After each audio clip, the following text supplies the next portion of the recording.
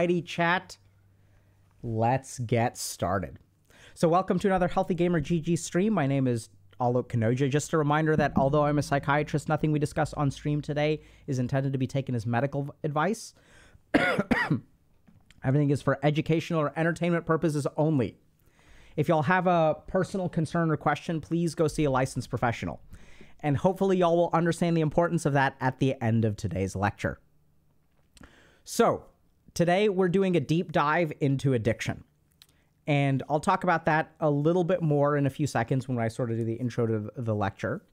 But basically today is sort of like my take on how a lay person should understand addiction. And I think part of the problem that we have is that oftentimes when we teach stuff about addictions, we're teaching things from a clinician's perspective. So here are the different things that we understand about addictions, and like here are the risk factors and all that kind of stuff. But the risk factors for addiction either apply to you or don't apply to you, right? And so it's kind of like if you're in a high risk situation for addiction, like what do you do about that? So today's lecture is going to be a little bit different because it's sort of, you know, here, if I was addicted to something, and I have been addicted to things in the past, here are the things that I would have wanted to know. Like if I could go back and give 15-year-old self, myself from when I was a 15-year-old, if I could try to explain, if I just had 1 hour or 75 minutes with 15-year-old me, this is what I would explain. It's not a whole lot of detailed, like, clinical stuff. There's going to be a lot of neuroscience and a fair amount of clinical stuff, but it's not about, like, being complete. We're not going to talk about particular substances, like this is how you get addicted to this. We're going to talk about, in general, why do human beings get addicted to things? Like, how does that work?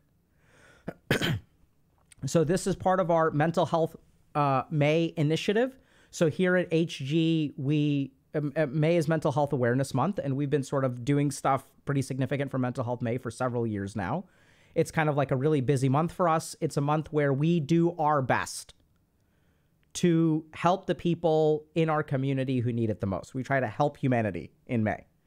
A lot of people focus on mental health awareness, which is cool. One of the things that we find, though, is that awareness is like sometimes not enough, right? You actually have to help people like get to where they need to go. So we are trying to do the most high impact stuff that we can this month to try to help y'all the most. So if you ignore us the other 11 months of the year, that's totally fine. But I strongly recommend that you check out the stuff that we do this month, because we have tried to select the things, because so many people's eyes are on us at this moment. We've tried to select the things that we believe will help you the most. And so doing a deep dive into addiction is really a good example of that. We did a deep dive into trauma last Friday, and we've gotten an immense amount of positive feedback around that. So we also will try to pick certain topics that we think that people are sort of misunderstanding. So we had a YouTube video about this is why you really feel intimidated. So for example, like a lot of people struggle with feeling intimidated. Sometimes they don't even really realize that that's what they're feeling. And then we don't quite understand like the psychological or neuroscience mechanisms of why we feel intimidated. And feeling intimidated prevents us from doing so many different things in life, right? So if I feel like these people are better than me or better looking than me or more popular than me or more entertaining than me, then I won't go do something like go to a party or apply for a promotion or go to happy hour after work. So feeling intimidated leads to avoidance, and avoidance leads to so many of our problems. And that's where like, so what we're trying to do is we're trying to pick these issues that people are really struggling with that there may not be a diagnosis for, right? And that's what we're really about at HG, is not providing clinical services. It's that there's all kinds of stuff that you can struggle with your mind in your life that aren't necessarily clinical in nature, but we still can use all of our research and understanding and like even some of the teachings of the Buddha to sort of package that up and help y'all overcome a discrete problem. And so feel free to check out that video. It's something that I was really excited to make. Like I thought it was kind of a cool concept. And so that's on our YouTube channel. Okay. Couple of other things. So in general, we have a lot of other products, services, community events, things like that, which y'all are more than welcome to check out.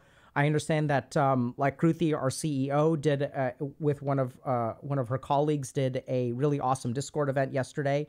I think around like entrepreneurship or relationships or something like all of the above. I'm not quite sure. So we have lots of different things where if y'all are interested in stuff like that, right? So we don't like stream entrepreneurship content, but we're 3-4 years ago we started out with a team of one, which was yours truly, and now we have a team of over 120 people in over 12 countries across the world. We help. We've had like coaching clients. We've had over 12,000 coaching clients in 119 countries. And our outcomes are pretty good. We're going back to the American Psychiatric Association today because of some of the work that we've done. I mean, this month because of some of the work that we've done. So we've got kind of good outcomes around that sort of stuff. And we've got papers that are being reviewed for publication, all that good stuff. And so feel free to check out our coaching program. I think we're full at the moment, but you can definitely get added to the wait list and new spots open up every day. So don't let that deter you. And if y'all are interested in more comprehensive content, we've got some stuff coming out for y'all hopefully by the end of the month. So stay tuned for that.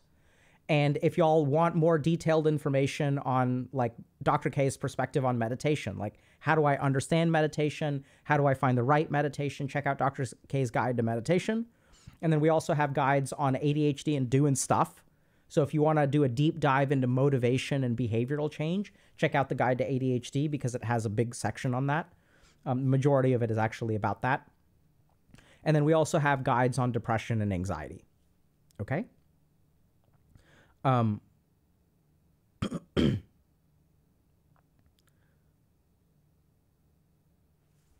So, yeah. Questions before we get... Can one overcome addiction by himself? What a great question. We'll get into that. Okay, so here's how I know how to start the lecture and how I know whether I should take a question. So when y'all start asking questions that are a part of what we're going to cover today, that's when I know we should start the lecture, okay? So I'm going to just answer Jason's question real quick. So what would it take to get the Phase Connect girls on here? I'm not sure who they are. But we actually are going to have a video coming out about AI and therapy, hopefully within the next week or so. So it's in post-production. Okay?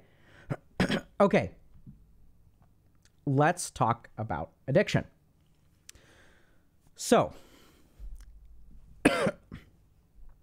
what we're going to talk about today is addiction, but addiction from sort of a subjective perspective. So there's a lot of information we have on addiction. There's a lot of good research. There's a lot of good clinical trials. There's a lot of good neuroscience studies, things like that. But the problem is that most of the resources I've seen on addiction are kind of coming from a clinical perspective. So usually the resources on addiction are, here's what we know from like research, and we're going to try to explain all of that stuff to you. So most of the resources on addiction will talk about, okay, what are the diagnostic criteria for an addiction? This lecture is going to be different. This lecture is essentially, out of all the work that I've done on addiction, if I had 1 hour or 75 minutes with myself at the age of 15, what would I teach myself? How would I explain to a 15-year-old kid or 18-year-old kid or 21-year-old kid, this is how addiction works? We have to understand why we get addicted to things. And this is where a lot of people will get caught up in all kinds of different substances or kinds of addictions. Like, are we going to talk about internet addiction or binge eating or cocaine addiction or alcohol use or marijuana or whatever? And those are all important conversations. But the key thing is that if you are struggling with something, you need to understand the underlying mechanisms that allow a human being and brain to get addicted to a substance. On a fundamental level, what is going on? And once you understand the underlying mechanisms, what you will discover is that if you're trying to ask, how do I overcome an addiction? All of the answers will be at your fingertips. Why? Because you understand the nature of the thing. You understand exactly what's going on. So if I'm playing a video game and I lose a particular match and I go back and I watch a replay, if I understand the underlying mechanisms of how do you win at a game and how do you lose at a game, then I can understand, okay, what are all the things that I need to do differently? Do I need to practice my aiming? Do I need to practice my coordination with my team? Is our strategy wrong? Or our tactics wrong? Or is our loadout wrong? Right? So how do you win a game is like, it depends on what's wrong. And so once we understand all of the underlying mechanisms, my hope is that y'all will understand from kind of a start to finish perspective how to approach your addiction or someone else's. And so let me give you all a quick overview. So we're going to start with neuroscience, okay? Then we're going to go into, and I hate to say this, but we have to do neuroscience. And neuroscience can be very intimidating. I'm going to do my best to simplify it for y'all. Then what we're going to do is understand how an addiction develops. And you may ask yourself, wait, why wouldn't we start with how an addiction develops? It's because once you understand the neuroscience, everything about how an addiction develops will become easier to understand. So then we're going to go into things like risk factors and environment and all that kind of stuff, because we understand that the development of an addiction has to do with the circuitry in your brain. And if we understand that, then we'll understand how, for example, abuse in childhood leads to addiction. Once we understand that, we're going to look at sort of a snapshot of the addictive personality. So once we understand developmental forces and neuroscience, we end up with a person who is built a particular way. And so we're going to take a slice of that person and we're going to try to understand, okay, what is this thing called an addictive personality? What's going on here? And then what we're going to do is go to solutions. And this is the one lecture that I'm going to do where I think like solutions are actually going to be 50% of the lecture. But the reason that solutions are not 50% of the lecture is not because there's like 15 tips to overcome addiction. That's not what we're talking about. Once you understand the underlying mechanisms, you will understand that there are so many different dimensions that you can tackle an addiction in your life. And in my clinical experience, and I've done a fair amount of work in addiction psychiatry, it's understanding how addiction affects every dimension of your life that actually leads to the best results. So for some people, they may start to think, oh, this is overwhelming because I have to do so much. You don't have to do so much. This is actually good news, because if you're struggling and you did not realize that there are 50 things that you can do, you can start doing any of those things and make progress. So while the instinctive reaction may be to be overwhelmed, I actually get very, very, very optimistic when I have a patient who comes in and who does none of these things. What terrifies me is when I have a patient who is doing everything right and they are still addicted. There's a lot of low-hanging fruit, okay? So let's get started. So let's start with this. What is an addiction? Okay? So, generally speaking, the way that we define an addiction is that it is engagement of a behavior despite negative consequences. Okay? So in a nutshell, you keep doing something even though it's a bad idea. That's kind of the definition of an addiction. So generally speaking, this results in some kind of impairment of function. So a big question that people have is, how do I know if I'm addicted? Right? Because you can like drink alcohol or use marijuana and maybe you're addicted, maybe you're not. How do you know? And the question is it impairing your function in some way? Is it negatively impacting your physical health? Is it negatively impacting your mental health? Is it negatively impacting your professional success? Your academic success? Your relationships?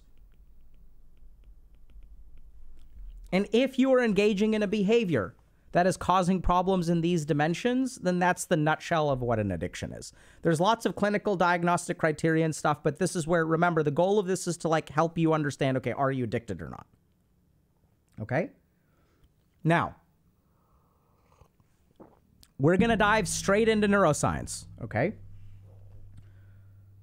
So, the first thing to understand is that addictions have discrete phases. So when I use an addictive substance, there is the first phase of kind of like enjoyment.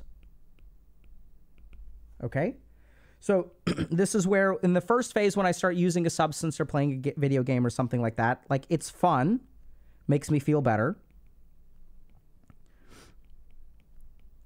Okay? And then what starts to happen is as we use the substance more and more, we enter this phase of habituation. So at this point, we're kind of like, it doesn't really elevate us in a lot of ways. So at the very beginning, there are certain circuits that are involved here, like dopamine and the nucleus accumbens. We'll get into more detail of this later. But this is kind of like the first time you do something, there's no habit circuitry involved, right?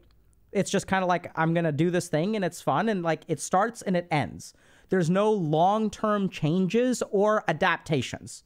It's one stimulus, one response, end of story. Then what happens is we start to habituate to it. So as we get a stimulus in our brain over extended periods of time, our brain starts to adapt. And then we start recruiting habit circuitry. And then the third stage of an addiction is when we're screwed. Okay? In a nutshell. And you may say, okay, Dr. K, what do you mean by screwed? So at some point, we get to the point where our brain is so used to this thing where over here it's creating, let's say here's our baseline. It's creating a positive move from our baseline. And our habituation, use of the substance kind of keeps us here. And then when we get to the screwed phase, our baseline actually moves down here. And now what happens is we need the substance to feel normal. Does this make sense? Like we kind of get used to it. And now what happens is our baseline experience is dysphoria. Okay? So this is the point at which we can't function normally without the substance. It's not giving us anything positive. It is taking away the negative. And our baseline is negative. Okay? This is when we're screwed. This is when we're really addicted. At this point, we can't stop. And why can't we stop? It's because our baseline is down here. So in order to even be functional, in order to go throughout your day and be able to work and hang out with other people and not be stuck in your head and not be like filled with like anxiety and withdrawal and all this kind of crap, we need the substance. At this point, we've become dependent. With me? Okay. Now, we have to talk about a couple of different neuroscientific mechanisms and a couple of different neuroscientific systems, and then we're going to get to parts of the brain. So the first thing that we have to talk about is tolerance. So imagine that I have let's say I have my phone, which has a MP3 player, and then I have a set of speakers. Now so in my phone, I've got volume. I have a thing. Okay? And then in my speakers, I have a volume dial. And then over here, I have an output dial. Or this is the actual stuff that I hear, okay? So let's say that this is too loud. This is kind of the volume that I want. And this is too quiet, let's say, okay? And so let's say that this is, I'm going to assign a number 15 over here. So I like my volume at 15. So what can I do? So if I have, let's say, a volume of 3 over here, then if it's quiet on my phone, what I'm going to do is increase the volume to a 5 over here. And so 3 times 5 equals 15. Conversely, if I jack up the volume to 15 on my phone, then I'm going to turn down the volume on my speakers to still get 15. Does that make sense? So I've got two things. I've got a signal and I've got a receiver, and I have to modify those two things to keep stuff in the middle range. This is the goal. So what happens when we have an addiction? Let's say I've got 3 molecules of dopamine. And then I have 5 dopamine receptors. And the dopamine signal that I'm looking for is 15. Okay? This is like what feels good. This is how I enjoy myself. I get a 15. So I've got a 5 over here. I've got a 3 over here. Works great. Now, one day, I decide to use marijuana. Okay? And then what marijuana does is I'm going to add, marijuana artificially adds, let's say, 2 more. And if I use it once, it's no big deal. So I get a 5 times 5 equals 25. Holy crap, I'm having so much fun. This is more fun than baseline. But our brain is smart. If I get 5, if I add 2 from marijuana very, very frequently, our brain is like, hold on, this is like too high. So then what it ends up doing is it down regulates our receptors.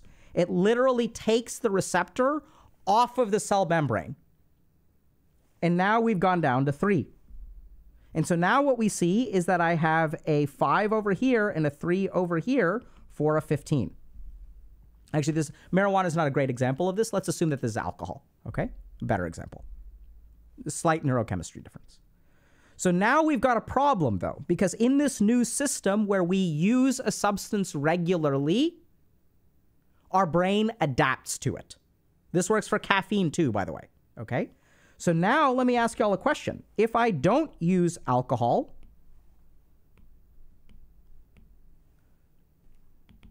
I've downregulated my receptors, and now I only have the regular stimulus. What signal do I get? 9. This leads to dysphoria, withdrawal. Okay? And now what's happened, and this is the habituation process, by the way. This X right here is exactly what habituation is. And now once we reach this point, now we've become screwed. Now, you may wonder, okay, and so we start to see a couple of things. So one is that the risk of addiction increases with the regularity of use. The more often you use it, the more likely you are to become addicted. Second thing that we know about addiction is that the size of the stimulus that you provide correlates with the level of addiction. So what happens for these people? Now I need this as a baseline. Okay, so if I add 2 more, now I'm at 5, and then I get to 15. But if I ever want to get back to the 25, because that was fun, right? When I get high, I'm not looking to be baseline. I'm looking to have a good time. So how do we get to 25? Well, we've got to, increase to about 8 or 9. So now what we need to do is get up to 9. So we're going to add 1, 2. So 1, 2, 3, 4, 5, 6, 7, 8, 9. And so 9 times 3 is 27. Great. And so if I start to use 9 a lot, what's going to happen? Oh, this is too high. We need to get down to 15. So we're going to knock one of these out, right? Then we're down to 2. And now, even though I'm using 9 all the time, what I end up with is 18. Oh, this is back to normal. And now if I stop using 9, if I go back down to 5, now 5 times 2 is only 10. So now I can't use less. I need to use more. This is tolerance. We must understand this principle. Okay? Next thing to understand. So there are a couple of interesting tidbits that come out of this. So in my experience, anytime if people space out their usage by a minimum of 4 days, This is sort of anecdotal, okay? There's some neuroscience to support this. Then the likelihood of that they're addicted is very low. If people are using daily, likelihood of addiction is very high. Okay, so when people are saying how much is too much, depends on the substance. There's a lot of individual neurochemistry, but I'd say kind of at a minimum, it needs to be 4 days apart. And generally speaking, looking at drug half-lives and things like that, ideally closer to a week. Okay? Questions? Are y'all lost? Hold on a second. Do y'all understand this or no?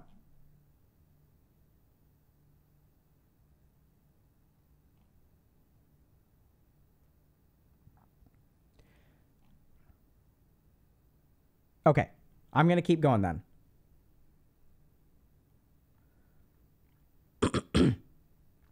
Okay, so now the next thing that we need to understand is that when most people talk about addiction, they focus on dopamine. So this absolutely happens with dopamine in the nucleus accumbens.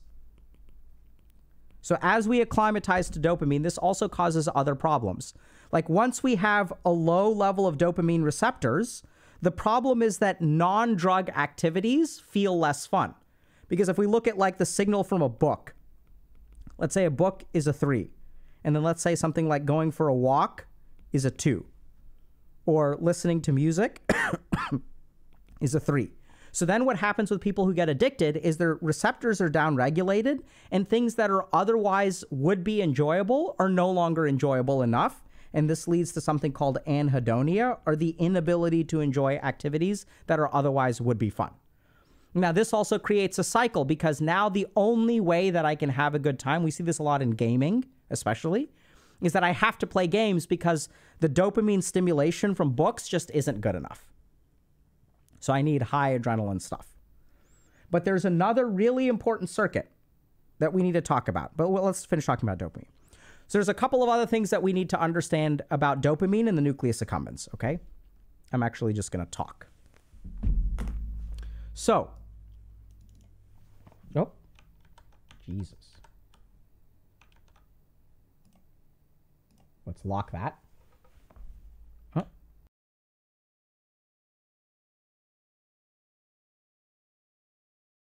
Okay, let's go. So I'm going to just talk about this, okay? So, why does our brain have a nucleus accumbens? So let's go back from an evolutionary standpoint. As living organisms, we engage in different kinds of behavior. Our brain needs a way to reinforce some behaviors and not reinforce other behaviors, okay? Our brain essentially needs to learn. So like, let's say 1 million years ago, we're some kind of primordial organism, and we've got like 2 things that we can eat. We've got like a potato, and we've got a cooked potato. And so if I take a bite of the regular potato, and I take a bite of the cooked potato, one of them is going to taste better. And so our brain needs some way to like understand which of these 2 behaviors is better. And that circuit is dopamine in the nucleus accumbens. So when we do something that is rewarding to us and helps our survival, we will release dopamine, and the subjective experience of that is pleasurable. So generally speaking, the things that improve our chances at survival are the things that give us pleasure. Why does that stuff give us pleasure? It's because the way that we're coded is that if this thing helps me survive, I'm going to make the organism feel pleasure. And if I make the organism feel pleasure, it will learn to do that behavior again. So pleasure and learning are tied together. Very interesting thing and very important to understand. That's why we have both of these things happen in the nucleus accumbens. So now the question becomes, why are certain substances addictive and other substances are not addictive? Human beings don't get addicted to catnip. We don't get addicted to dirt. We don't get addicted to ice. So the reason that certain substances are addictive is because from a chemical standpoint, we have all this circuitry mapped out, and the circuitry is designed to reinforce the right behaviors. So why is orgasm and sex so enjoyable? It's because it's required for the propagation of the species, right? So imagine two sets of organisms, one that had no pleasure from sex and one that had a ton of pleasure from sex. Which ones do you think would actually continue to survive, right? The ones that enjoy the sex. So now what's happened in our current society is we have figured out that there are some plants out there, right? There's like millions and millions of plants, and some of them have compounds that by coincidence activate this circuitry.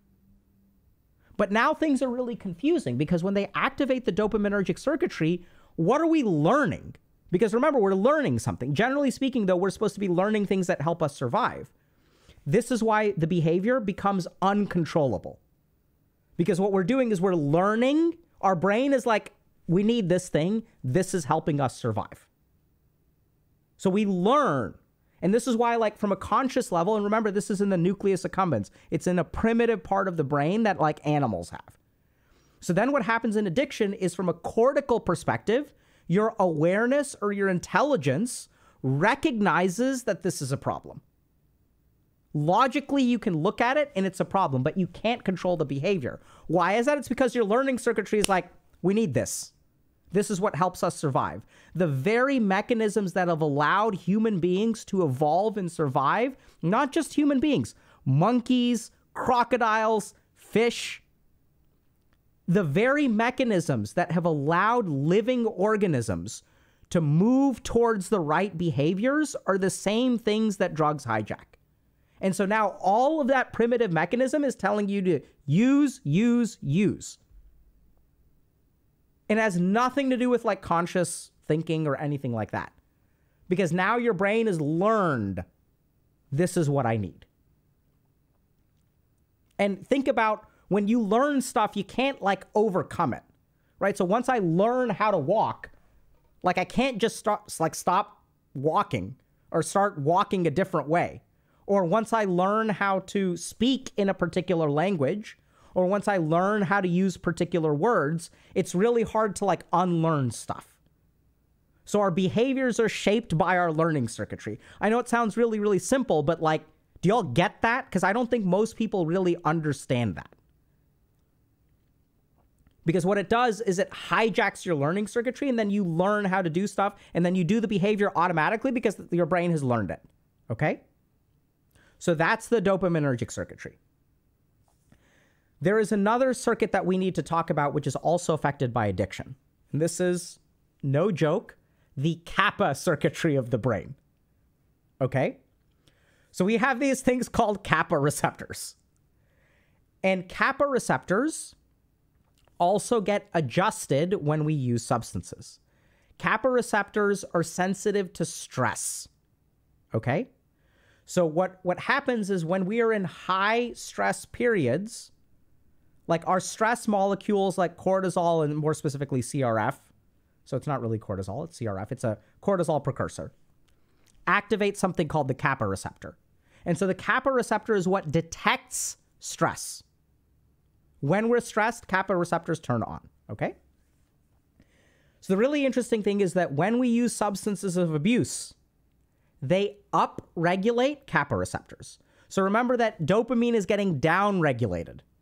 We are becoming numb to dopamine. We are building tolerance to dopamine.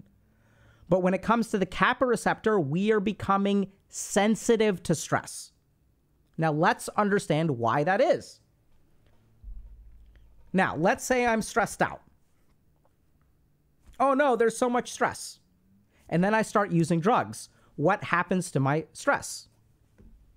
My stress decreases. So the more that I use drugs, we're going to go back to this for a second. Time to do maths, chat.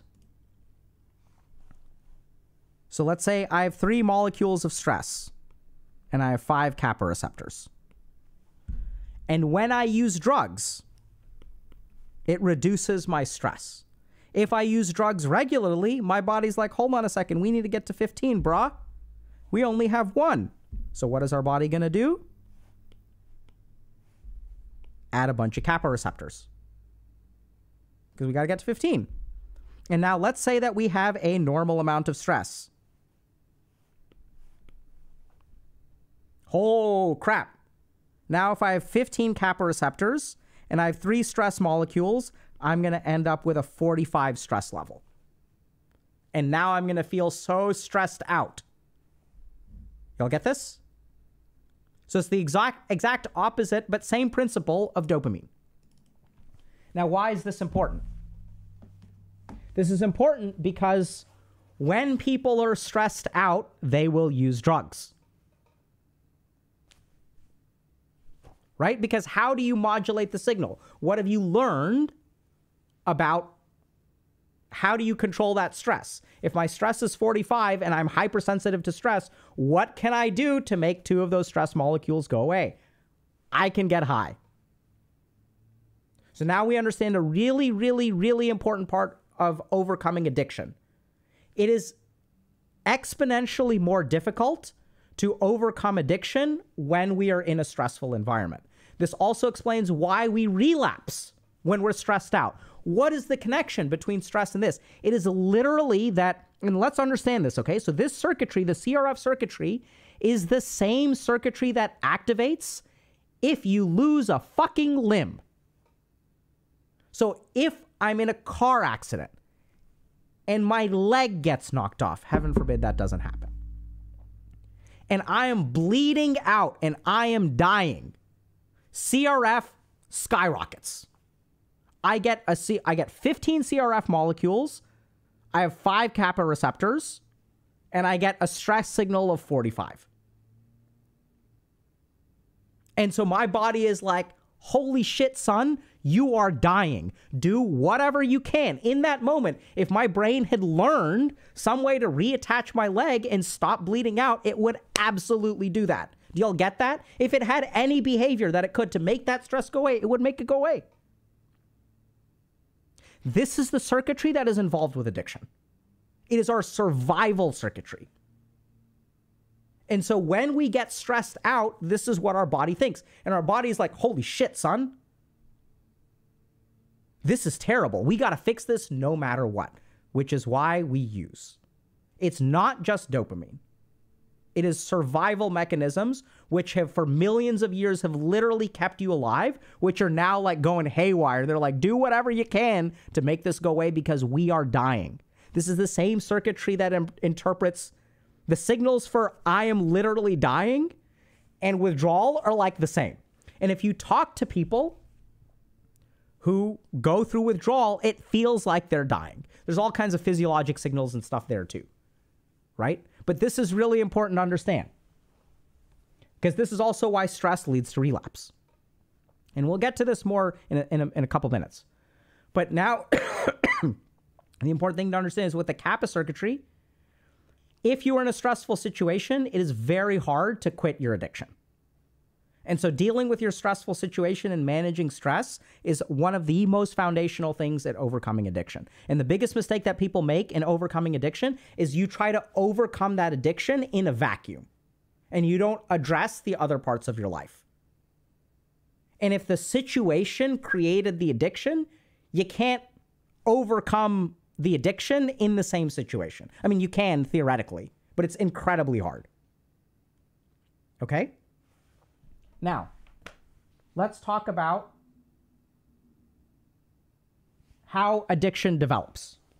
Okay?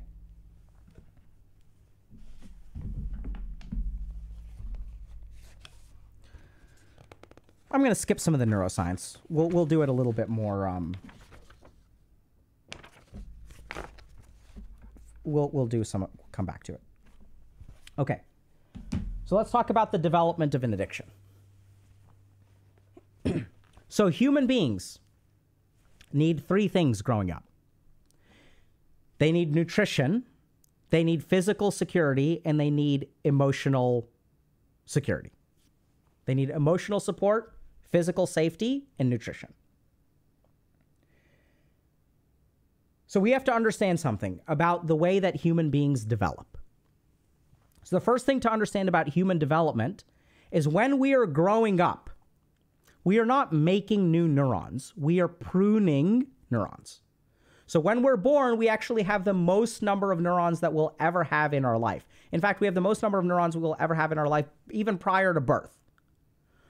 So the process of growing up is not the process of learning is not making new things. It's actually getting rid of connections.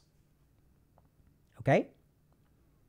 So this becomes really important because there are a lot of things that will adjust which neurons we get rid of. And I'll give you all a simple example of this, okay? Now that we understand the kappa system, if I grow up in an environment that is stressful, will I prune my stress-sensitive neurons?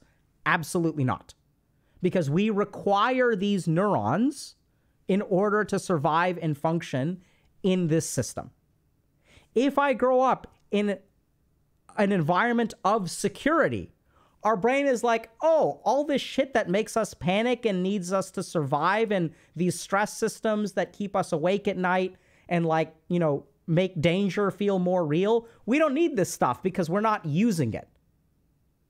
If your brain doesn't use something, you lose it. This is why we forget languages. This is why we start sucking at video games if we stop playing them. Doesn't quite explain why we suck at video games, even if we're grinding them. So if you grow up in a secure environment, you will literally cut away your stress response system because you don't need it. And then what happens is as you go through normal life, you will experience less stress. There's some human beings out there who are like kind of magical because they're like, wow, they like handle things so well. This is such a shit show and they're resilient and they're confident in themselves. That's because they've pruned away half of their stress circuitry. Right? It's kind of weird. So if you look at studies of mothers with depression, the CRF, remember, which is the stress signal in the brain, and the kappa system is upregulated in children as young as 1 year old. A mom with depression will have a child who's 1 year old who is hypersensitive to stress. So now let's understand, how does adverse childhood experiences, like growing up in a traumatic household or whatever, neglectful household, parent, and this is where we get to all the risk factors, right? There's a lot of data about this is a risk factor, this is a risk factor, this is a risk factor. It's really simple. You don't have to study all those risk factors. All you need to do is understand what's the mechanism through which these risk factors matter. And the one mechanism that matters is, does this result in a survival benefit to having a stress-sensitive brain? And if the answer to that question is yes, it's a risk factor for addiction. Done. Finished. So if I grow up with a parent who's physically abusive, does my brain need to be able to handle stress? Yes. Check. Abuse leads to risk of depression. I mean, it's a risk of addiction. Why does it lead to risk of addiction? Because of the kappa system. Because what happens is, since our kappa system is so upregulated, I need some sort of artificial substance to downregulate the signal because my brain is so fucking sensitive. Why is it sensitive? Because it needed to be sensitive in order for me to not get beat. Y'all get this? Okay. I see a question. Will I ever be okay? 100%. Yes, you will be. Why? Because we can prune neurons later. This is beautiful. I know it sounds like, oh my God, am I screwed? No, you just need to prune those neurons now. Easier to prune a neuron than it is to build a neuron. Neurogenesis is very difficult. This is why there's a lot of hope. Don't give up hope. Okay? So,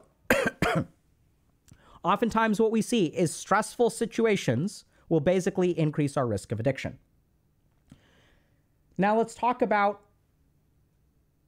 if we grow up in all of these situations, and let's just go through a couple of other points, okay? The first is that people are like, okay, like what about genetics?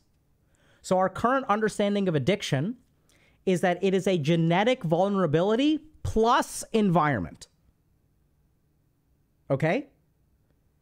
Like you can have someone who's an alcoholic who has a child who's not an alcoholic. And now hopefully, like, I don't need to explain to you why it is not just genetics, because y'all understand the kappa system. You understand the upregulation of the kappa system when our brain is forming, which exposes us to the genetic vulnerability. Everyone has the genetic vulnerability. What determines, or not everyone, let's say 50 people have the genetic vulnerability. Why is it that only 10% of them get addicted? The reason is because some of them grew up in the kind of environment that primed their kappa system and made them prone to addiction. What this also means is that even if you are genetically screwed, changing your environment can change the addiction. Very important to understand. Okay? So, next thing. If we look at fundamentally, so if we have this negative environment, right, and our brain grows up in a certain way, what do we end up as? Okay? What we end up as is something that people will call kind of like this addictive personality. So some people will get addicted to one substance. Some people will get addicted to all kinds of things. So let's understand this concept of addictive personality.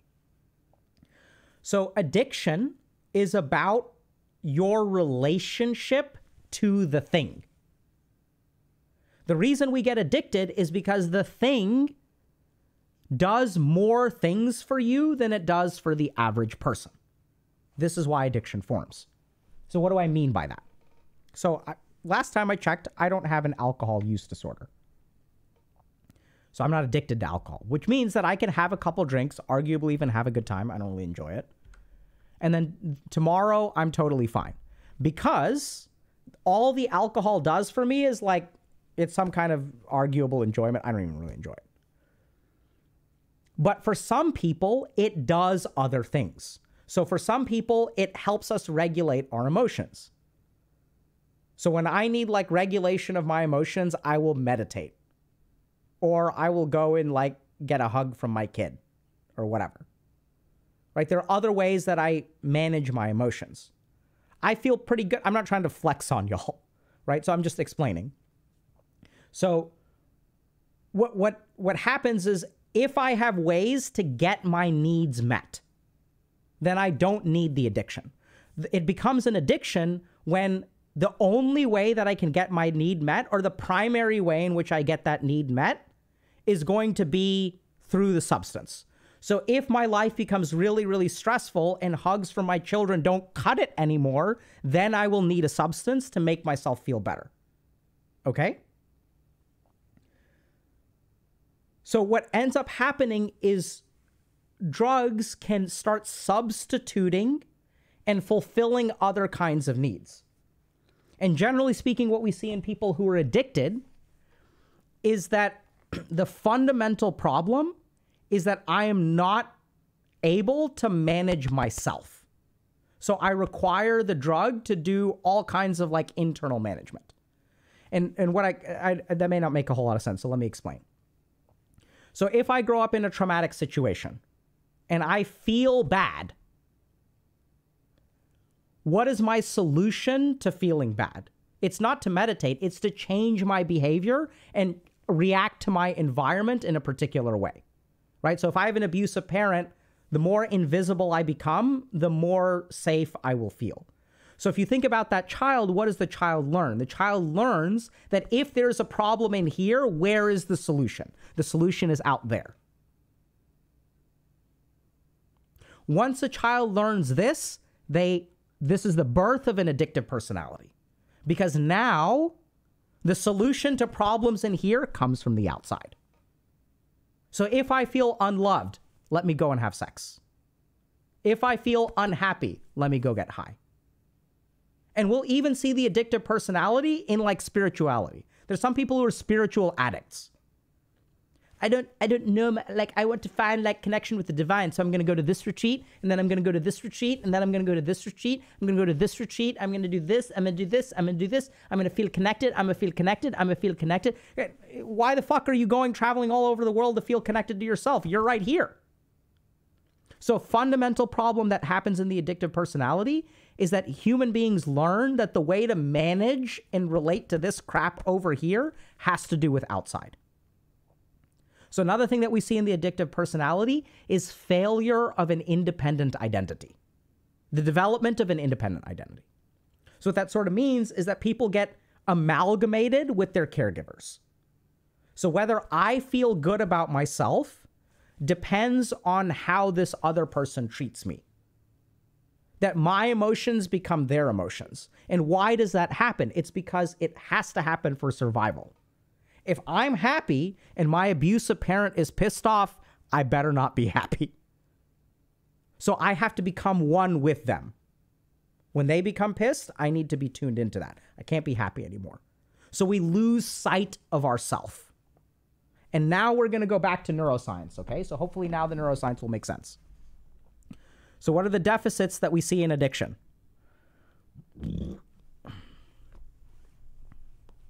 One thing that we see.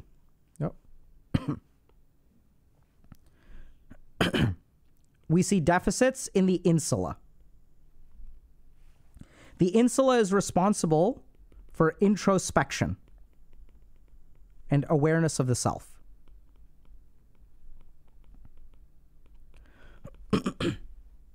So what happens? How does this result in addiction? So if I don't know, so remember that the way I'm managing my emotions is through substances. But if I am unaware of my emotions, because I have been colorblinded to my emotions based on the relationship of my stressful upbringing, now what happens is I'll tell y'all what insular deficit addicts sound like. Doc, I was doing good for 6 weeks and then I don't know what happened. I just relapsed.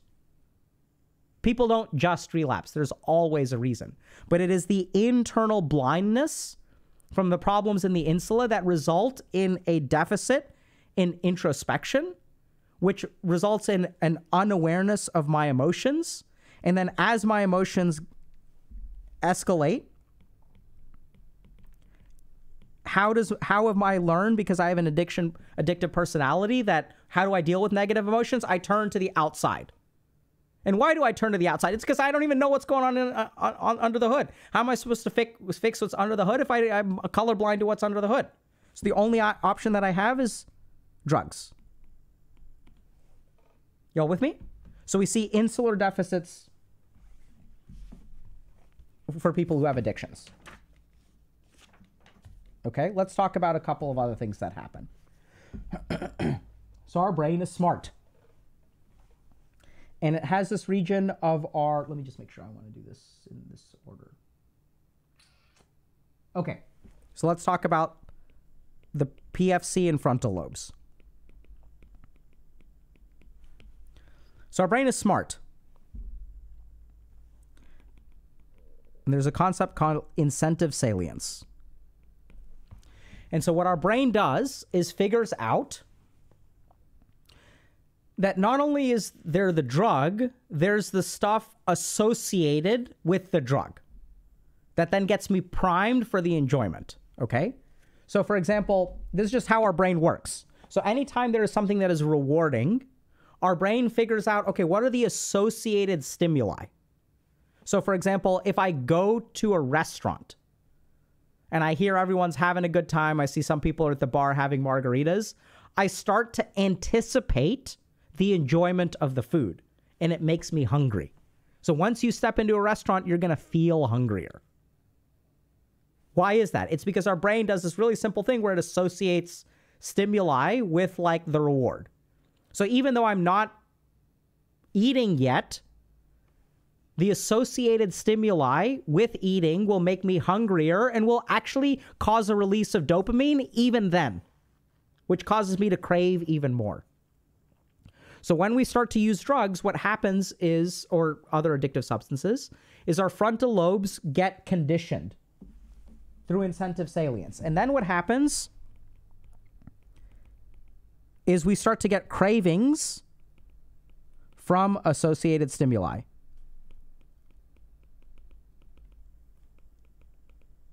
So what does this mean? This means if I'm addicted to alcohol and I go to a barbecue, even going to the barbecue is going to make me want to drink alcohol. Think about when you enjoy playing video games. When is the most hype, right? Because the actual game sucks because your teammates are shit. But boy, it's like, yeah, like let's party up and let's queue. Let's go, baby. Let's go. This game is going to be epic. We're going to love it. It's going to be great. You with me? So then what happens is we start to associate all of these stimuli. And then because our brain is able to tie these things together, it's like Pavlovian conditioning. And then even the associated stuff will trigger the behavior. So if, for example, I'm addicted to video games and I watch things or I subscribe to a subreddit or whatever where people are posting clips of playing and things like that, if I watch Twitch stream or YouTube stream or whatever, all the associated behaviors will trigger the cravings.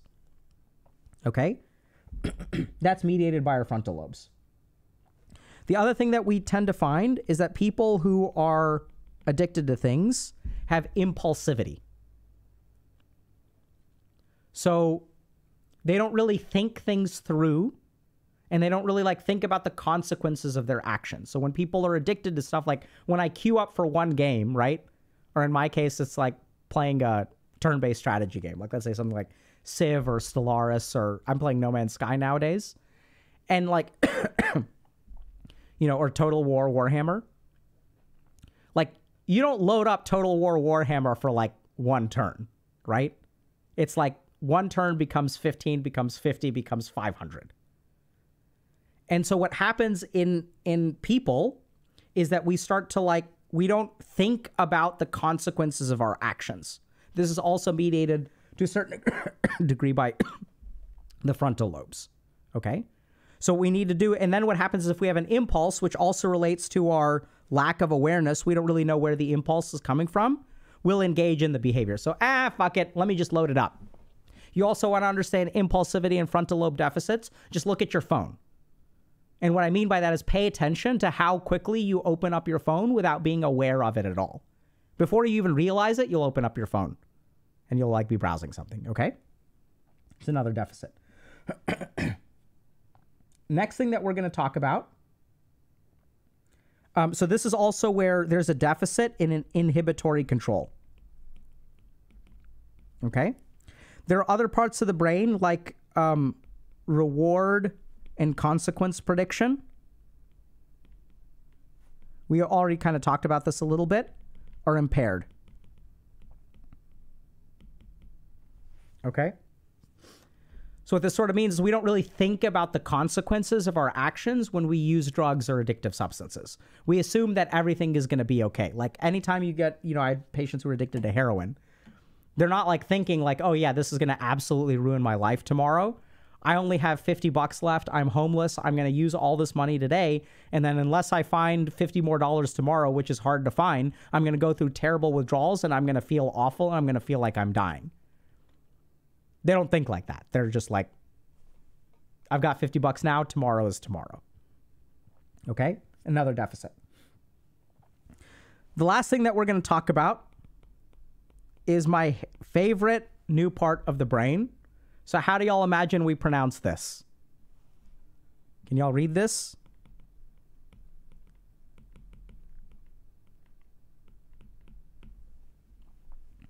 What do y'all think?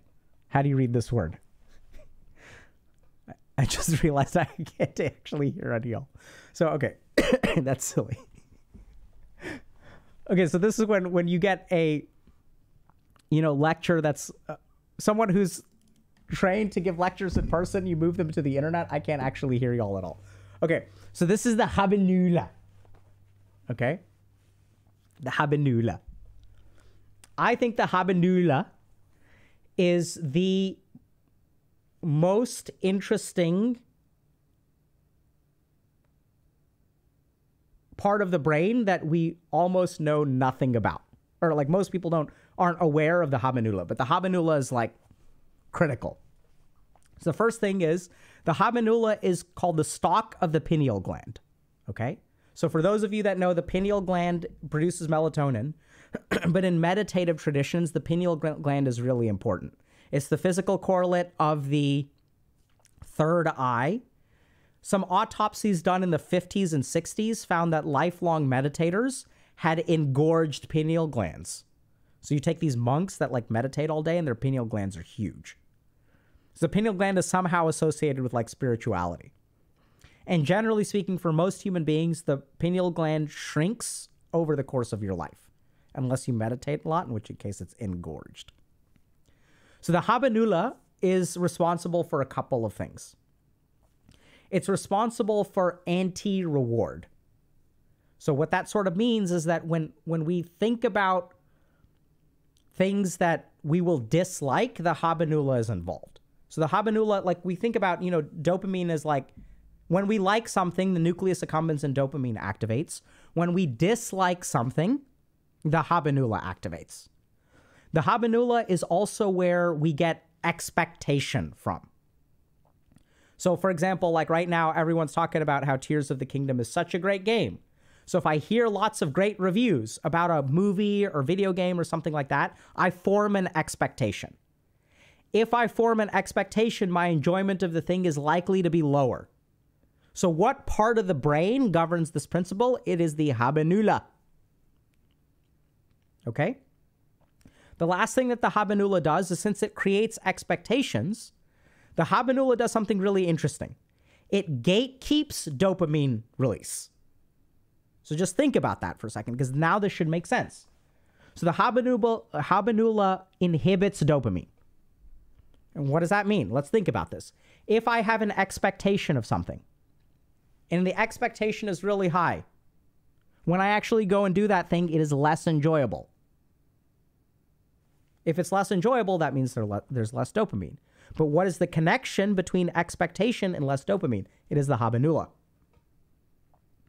So in order for you to get a normal or a high dopamine response, you have to miscalculate. This is where things get a little bit confusing, but you essentially need to miscalculate your expectation. And this is something called a positive error prediction reward calculation. So basically what this means, and I'll explain it hopefully a little bit better in a second. So first thing is that as soon as we have an expectation, it inhibits dopamine. That's why it's less fun. So in order to bypass that gatekeeping, what you have to do is have an unexpected joy. Does that make sense? Because the second I have an expectation, I'm going to gatekeep and I'm going to inhibit dopamine release. But if my experience is unexpectedly good, i.e. the habanula did not predict it, then you get normal dopamine. Okay? Now let's understand this. This also kind of explains why, I went to work and I was not expecting to have a really good time. And since I had a really good time, man, that was so much fun. So lack of expectations lead to enjoyment. Expectations lead to less enjoyment. By the way, associated with the pineal gland, I'm wondering, does that have anything to do with monks and meditation? Really interesting, right? Because what all these monks teach? What do we teach? Let go of expectation and enjoy will be yours. They figured this out. So a lot of our meditative practices act on the habanula by letting go of expectations. And this is where even when you look at addiction, why do we get addicted to stuff? We don't get addicted to stuff because it's as fun. We don't get addicted to stuff because it's just as much fun every single time. Think about when you play a video game. You play up one video game. So I play Dota, right? So let's use MOBAs. Let's be fair. Half of the games are shit. Why on earth do we keep playing? Because every once in a while, there's that one epic game that you did not expect. And it blew away your expectations. Outmaneuvered the habanula. Gave us this burst of dopamine that we never expected. And holy shit, that is so reinforcing that we're going to do it again. So when you talk to people who use drugs, they're chasing that first high. This is why they call heroin chasing the dragon, right? Because every time you get high, it's not the same. You want that first experience again. You want that pre-expectation experience again. You want that epic game every single time you queue up. But the more epic games you have, the less epic they become, the less enjoyable they become. So you need more. This is the cycle of addiction. This is why addiction is a trap. And it all comes down to the habanula. We're looking for it, because think about the things that you're addicted to. Think about why you fucking keep getting back with your ex. Such a train wreck. Because there was that one time, man, it was when it's good, it's so good, baby. Let's go, son. I know it's not always that good, but it could be that good this time. I know that 15 times it's been shit. Let's get back on that horse, son. She's texting me again. Yeah, let's go. I'm feeling bad about myself. Let's text her. I know it's a train wreck, but remember back when it was good, baby. Let's go back there. I want that again. All of that shit comes from the habanula. Y'all with me? Questions? Does that make sense? I have no idea if I'm making sense or not. I have never heard addictions taught in this way. I've never seen addictions taught in this way. So I have no idea if what I'm saying makes sense. But do y'all understand that's why we get addicted to stuff? It's not because of what we expect. It's because we are chasing the unexpected. Because when we first used that substance, it was beyond our wildest dreams. And if y'all have used drugs, you know exactly what I'm talking about. That first time that you really got high, it was like, wow, there is a dimension of life that people who have never gotten high do not understand. They're the normies out there. And then if you use something like heroin or cocaine or meth, you get this whole other, you've unlocked some weird bonus realm of life. And then your whole life is spent trying to get back to that bonus realm. But the problem with our fucking neurocircuitry is that the more that we use, the further away from it we get. And we're chasing it and chasing it and chasing it, and it happens less and less and less, and then we habituate to this, right? And then we enter the crap zone. Remember, there's the original use, then there's the habituation, then there's the word screwed phase. Where now even normal life is no longer sufficient for us. Mediated by the habanula. Okay? Now, I think that's neuroscience. So let's explain. Let's go back to this idea of what makes us addicted.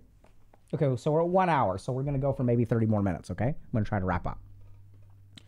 So, what makes us addicted is our relationship to the thing. And hopefully this makes sense now. So what do you mean by the relationship to the thing? For some people, alcohol is just alcohol. But for some of us, it is the way that we manage our emotions. It is the way that we connect to other people. It is the way that we feel normal. It is the goal of life. Because man, do I feel like I'm living. So as we get addicted to stuff, we start to run into different kinds of problems. Okay? So, let me just rest my voice for a second.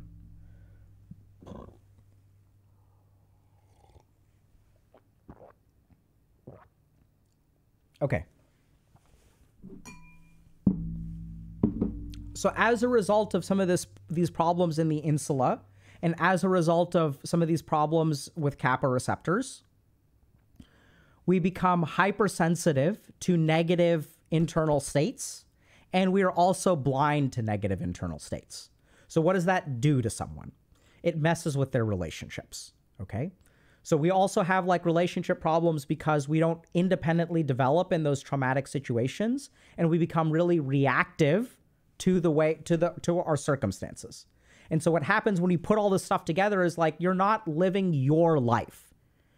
Life for someone who's addicted feels like, if y'all ever played those games where you jump on a platform and the platform crumbles away, and so you have to jump onto the next platform and jump onto the next platform because just to advance and survive, there's no stability. This is what life is like for someone who is addicted. Your whole life, every day you get up and the ground is crumbling away and you've got to jump to something else. You've got to jump to something else. You've got to jump to something else. There's no security. There's no stability. You can't be with yourself. Just sitting there by yourself is complete torture. So this impacts our relationships. We turn to other people, not only our substances, but we turn to other people to meet our needs. And then the problem with being addicted is that you're actually kind of two people. if you look at people who are addicted, they have the part of us that is like, oh my God, things are crumbling. And then there's the part of us that is actually jumping and landing it over and over and over again. So what you see in people who are addicted is that they're two people. One is falling apart and one is crushing it. Right? There are the times where you're high and there are the times that you're actually living life. You've got these functional alcoholics that are going into work every day and they're crushing it right, left, and center. You've got people who you're in relationships with, and on some days they get the good version of you where you're like, let's go, you know? Dr. Chad Thundercock in the house. And then other days they get that reactive person. They get the terrified person. They get the person who's the floor is crumbling underneath them. And so the life of someone who's addicted is like some kind of weird ping pong between two states. Either everything is falling apart or things are going amazing. And then what happens is like, what do you need for things to go amazing? You need the substance. And so you avoid that part of yourself that is crumbling. You avoid the negative emotion. You react to your emotions, and you seek things outside to fix you internally. That can be relationships. That can be stuff at work. That can be drugs. That can be whatever. So the basic problem is that you are not comfortable with yourself. So then what we end up seeing, as you go through life like this, there are other consequences that develop. So we're just going to focus on one, which is the development of shame. So as people use substances for longer periods of time, the one emotion that tends to rack up is shame. Because the cognitive parts of you, remember your higher order brain functions, your analysis is intact. It's all these other parts of your brain, like your expectation circuitry, your learning circuitry. You can't learn, but you certainly know there's a problem. And so then what happens is you start to realize, like, holy crap, like my IQ is good. I'm talented. There are things about me that are good, but I keep screwing it up. And so paradoxically, what you see is the most devastating self-esteem in people with addictions. But the most devastating self-esteem actually comes from the people who are the most capable. Because the more capable you are, the more of a fuck up you are if you don't reach your potential. And that shame piles up over and over and over again. And as the shame piles up, remember, we're emotionally reactive. So what do we do to fix it? All kinds of things out there. As we do things out there, as we react to those emotions and we use more drugs, we engage in more unhealthy relationships, our life moves in the wrong direction. The more that our life moves in the wrong direction, the more squandered potential we have, the more shame we have. And what is our antidote to shame? Get high. Then we're stuck.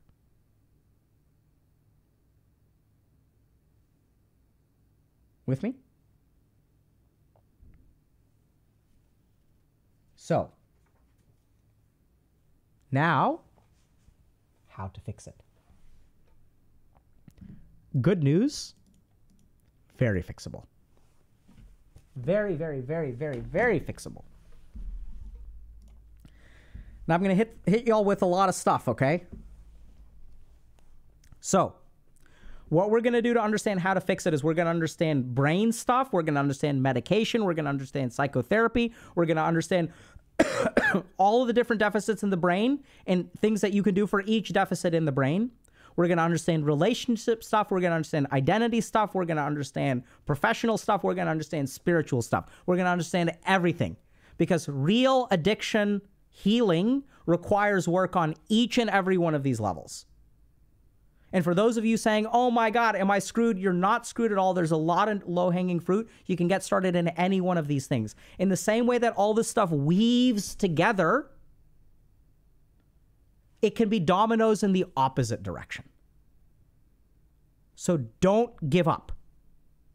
And if y'all think that I have a good understanding of this, or if I've been able to explain something that makes sense to you, have faith that I will be able to explain to you something that will give you a road out of this. Give me a chance, chat. We start with the brain. Okay? And we're going to start with medication. So, hopefully I've explained to y'all that this is kind of complicated. There's environment stuff, there's relationship stuff, there's emotional reactivity stuff, there's spiritual perspectives. This is why medication is important. Because all that crap ultimately comes down to the brain, right? The stress systems and all this sort of crap. The habanula, the gatekeeping of dopamine, all this sort of stuff. The cool thing about medication is that medication short circuits all of this stuff. Just like bypasses a lot of it, right? Because all this stuff has to happen through our brain. So if we look at medications like naltrexone. So naltrexone actually inhibits the positive effects. This is the sign for inhibition. Positive effects of things like opiates. And once we inhibit the positive effects, what does that mean? If we inhibit the positive effects, we are shutting off the dopamine in the nucleus accumbens.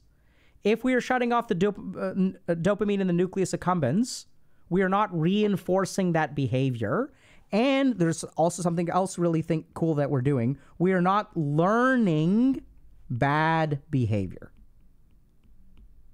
Does this make sense? Because remember that the nucleus accumbens is responsible for learning. And this is why you keep on doing stupid shit. Because the part of your brain that is actually learning is separate from the part of your brain that does conscious analysis. Completely different circuits in the brain.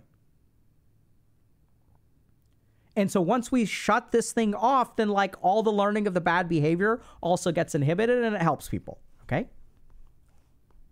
So there are lots of medications that you can use. The advantage of medications is that it just takes one of these pieces and it just short circuits them. And then you get all kinds of downstream effects. We're not going to go too much into medications, but they can absolutely help. Okay?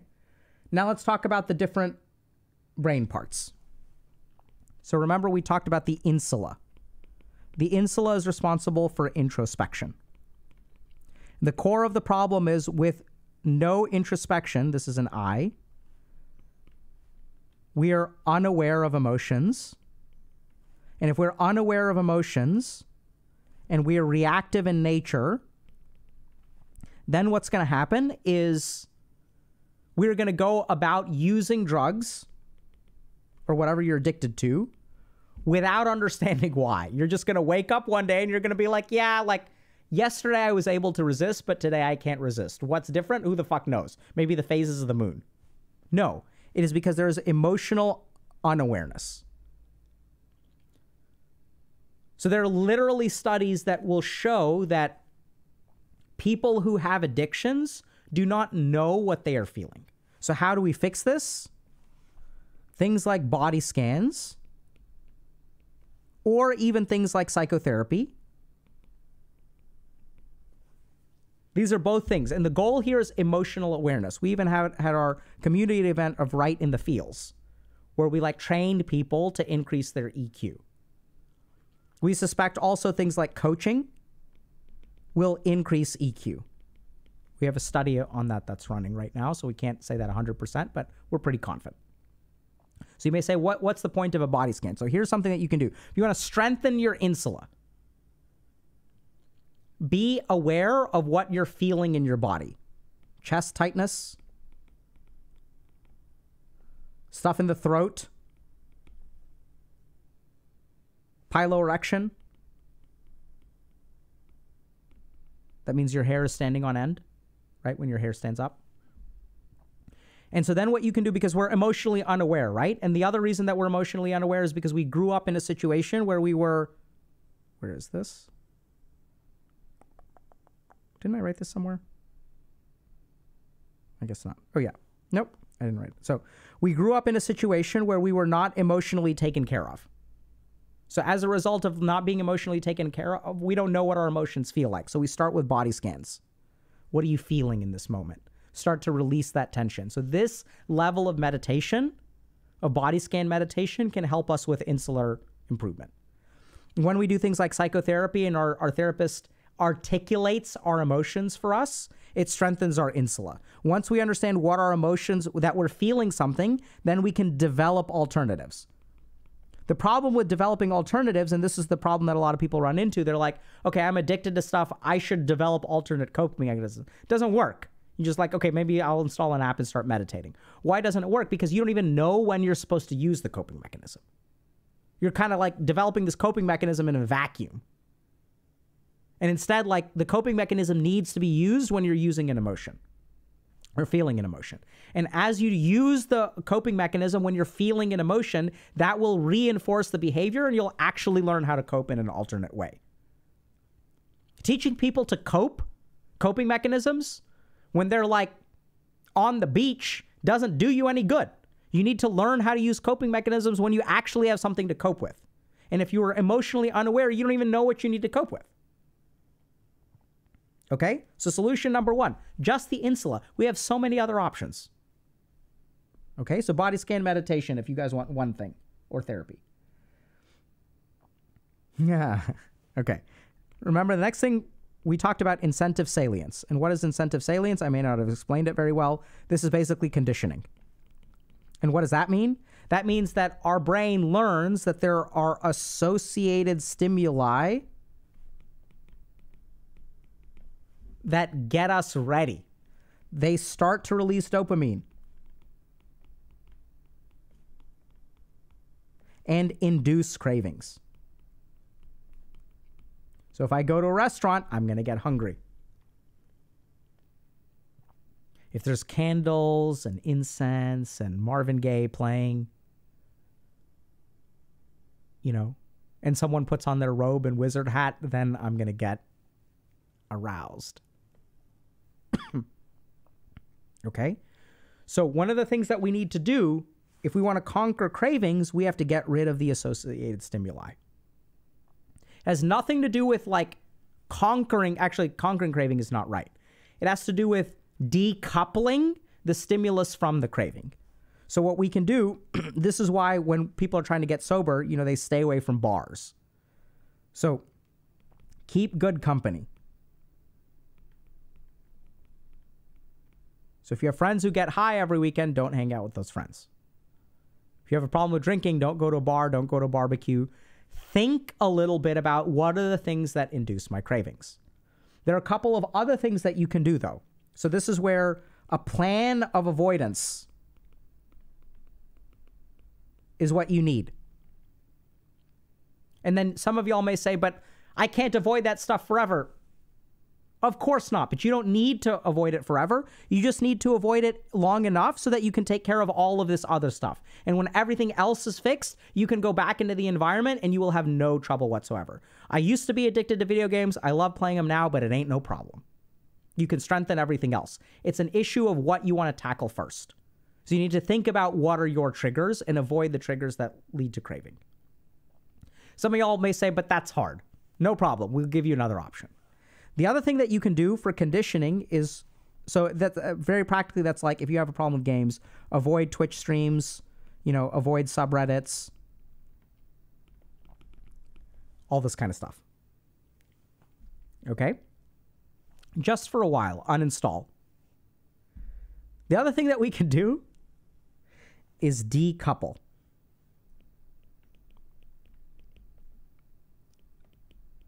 The stimulus and the association. This is my favorite. So one way to decouple is to actually just get close, but don't engage in it. So this is where if we look at exposure and response prevention,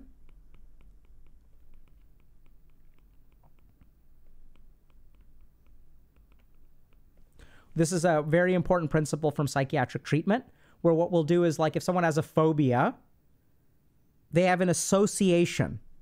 Let's say someone's claustrophobic. So the thought of going into an elevator is associated with a physiologic response. You're not even in the elevator, but even thinking about the elevator causes some kind of response. And so what we want to do is decouple that through continued exposure. Okay? So every time we think about an elevator and nothing bad happens, our response decreases. So if we spend a lot of time thinking about going into elevators, eventually thinking about going into an elevator is not scary anymore. Doesn't trigger the physiologic response. Then the next step that we're going to do is we're going to go and look at the elevator. We're not thinking about it. Now we're actually seeing the doors open and close. And then now this will trigger a response. We're going to keep doing that until that's no longer scary. Then what we're going to do is we're going to step into the elevator and we're going to step out of the elevator without riding it. We're just going to step in and step out. That triggers a response. We keep doing that until we become good with that. And then what we're going to do is we're going to step into the elevator and we're going to close the doors, but we're not going to go for a ride. We're going to let the doors start closing, then we're going to hit the open door button. So this is the principle of exposure and response prevention. So this has to be done at some point with addictions. And this is where I'll use an example. I wouldn't recommend this for things like heroin, right? Like you don't want to like walk up to, like look at a bunch of needles and stuff. But eventually you need to. But in something like video games, I'll give you all a simple example. So if you're addicted to a video game, sit in the lobby for 15 minutes. And then quit. Just load up the lobby, hang out for a little while, and then quit. Do it intentionally. Set a timer on your phone. Sit down, load up the game. Don't queue, and then quit. Okay? So those are the two ways that we deal with the conditioning aspect. Because there's all kinds of associations that are pushing us in a particular direction. Next thing we're going to talk about is the kappa circuitry. So remember that addictions make our stress circuitry hypersensitive. So what that means is that if you are stressed out, you are way more likely to use. And this isn't just an emotional coping mechanism kind of thing. That is there too. What this means is that literally our stress circuitry is like hyperactive. So this is why if you look at people who get sober, they will go to places like rehab. What is the value of rehab? It's like a low stress environment. Right? You've got all these super expensive rehabs like out on the beaches in Miami and stuff like that. And you're like super chill and you get massages and you do yoga and all that kind of stuff. And why is that? It's because it's a low stress environment. It's really hard to overcome addiction if you're in a stressful environment. Very practically, what this also means is that you can do meditations that reduce your stress response and activate your parasympathetic nervous system.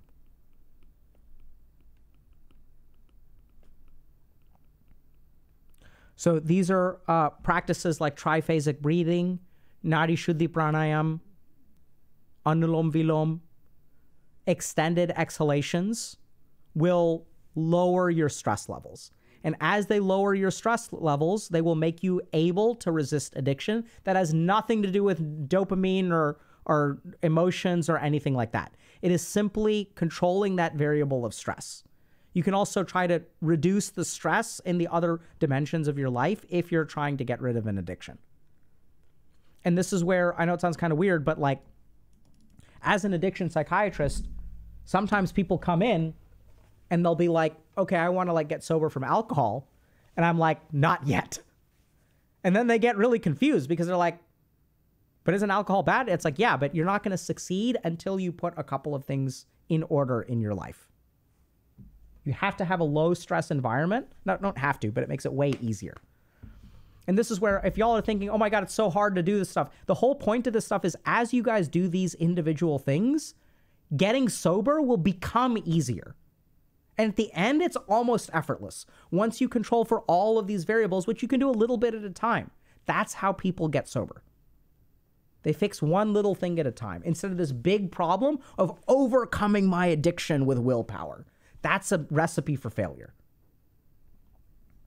Okay? Now, let's keep going.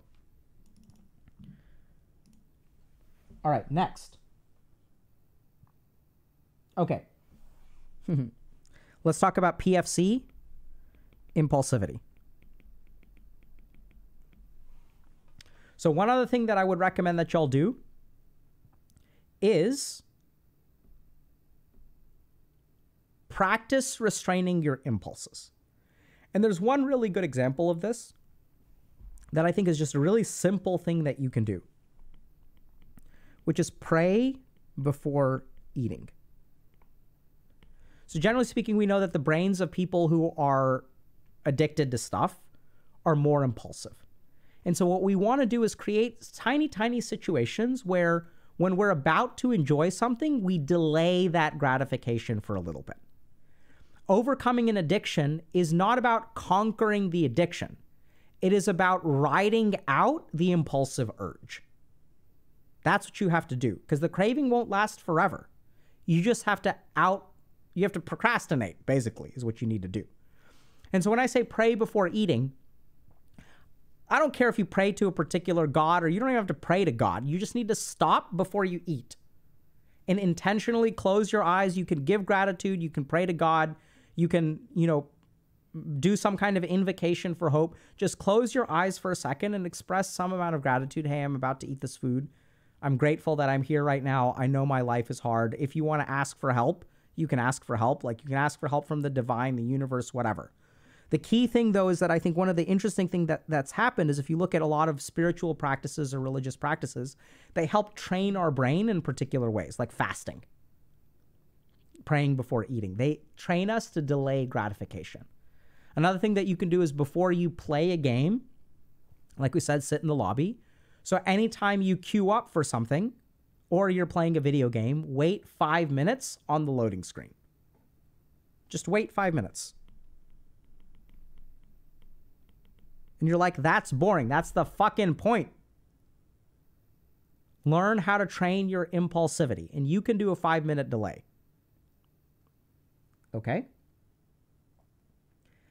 Now, next part of the brain that we're going to talk about. Have we talked about that? Yeah. So there's another thing. There's another technique that we have a whole video about called urge surfing. And that's to recognize that cravings are by definition temporary. And so all you need to do is ride out the craving. If you can control the impulsivity, eventually the craving will go away. Okay? So just ride it out. Next thing that we're going to talk about is remember that there are prediction errors in addictions. What does that mean? That means that I don't understand the consequences of my actions. I don't think about the consequences of my actions. So there's a technique here called play the tape through, archaic now, ancient knowledge because we don't have tapes, through to the end. So anytime you're thinking about using, play the tape through. If I use today, what's going to happen tonight? What's going to happen tomorrow? How will I feel tomorrow? What will work be like? What will studying be like? What will my relationships be like? Will I cook for myself? Will I eat out? What'll happen? What's going to happen day after tomorrow? Think through all of the consequences of you deciding to use tonight. Will you exercise if you use? What'll happen to your diet? Will you work on your screenplay? Play the tape through to the end. What'll this weekend look like? Play the tape through. Just think it through all the way to the end. And you don't have to do this perfectly. So there's going to be some resistance when people are like, but how do I know what to think about? And I don't think it helps. What you are doing, it's not about doing it successfully. Y'all have to understand, the point of doing this is that there is a part of your brain that cannot predict the future well enough. So it's going to fail. You don't have to do it right. You just need to keep practicing it. And as you play the tape through over and over and over and again, your brain will literally learn how to predict. As it learns how to predict, it will actually restrain you from using. It'll become automatic. You don't need to do it right. You just need to do it. And the brain will take over. The fundamental problem in addiction is that the brain is working against you instead of it working for you. And so what we need to do is just use it. It's not about doing it right or wrong. It's just about getting the rust off, right? I don't need to there's benefits to exercising right or wrong, but any kind of exercise will move me in the right direction. I just have to go for a walk every day. That'll move me in the right direction. So don't let perfect be the enemy of good. Okay? Now, the last thing, so we kind of talked about emotional awareness. We talked a little bit about reactivity. So a general goal of this is to reduce reactivity. Okay? So remember that the core of the problem is that my relationship with myself is not good. My ability to tolerate my impulses, my emotions, all that stuff is not good.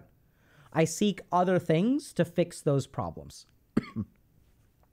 So now what I'm going to end with is sort of like a psychological, narrative, spiritual sort of perspective. So these are all the circuits, but there's a deeper layer to this. So when I have these circuits that work this way, I end up living a life that is less than ideal. As I live a life that is less than ideal, I become ashamed of myself. As I become ashamed of myself, I start to form an identity of a particular person. I'm a bad person, and I feel shame. So what I want y'all to really understand is that as I form this identity, I don't want to be that. I don't want to feel this shame. So what do? I move away from here and I go out into the world and try to fix things out here. I'm constantly trying to get away from myself. And the more that I try to fix my life out there, the worse it becomes. Because then what ends up happening? I start engaging in relationships where if I can get this person to love me, I will feel good about myself. I use another person's esteem of me as a substitute for my self-love. I throw myself into work in a really toxic way. Because if I can be the best at work, I can feel good about myself. And then what happens is if my self-worth is tied up into work or tied up into relationship, my life becomes a ping pong ball. And a good day at work makes me feel good about myself. A bad day at work makes me feel bad about myself. I lose control of my life because I don't get to decide how I feel about myself. They get to decide how I feel about myself. And as they get to decide how I feel about myself, I can't control them, but you know what I can control? Whether I get high today. This is the core of the problem. It's all an externally focused problem-solving strategy. Someone saying I'm addicted to addiction? Absolutely. This is why we have an addictive personality. How do you fix this? You have to be okay with what's in here. So from a psychotherapy perspective, that means working on your shame. You got to go and talk about your shame, right? And then what happens is as you work with a psychotherapist, what they're going to do is they're going to help you understand that, hey, this ain't your fault. Or even if it is your fault, this is really wild, just because it is your fault does not mean you are a bad person. Making a mistake does not make you a bad person. If you understand that, you've got one of the biggest steps figured out. If you don't understand that or that feels foreign to you, that's what you need to work on. A mistake is an action. It's not a person. The problem is that so many of us grow up in situations where our actions become our value. We don't get to be decent human beings and get B's on tests. Whether I'm a good human being or a bad human being. Did I get an A or did I get a B?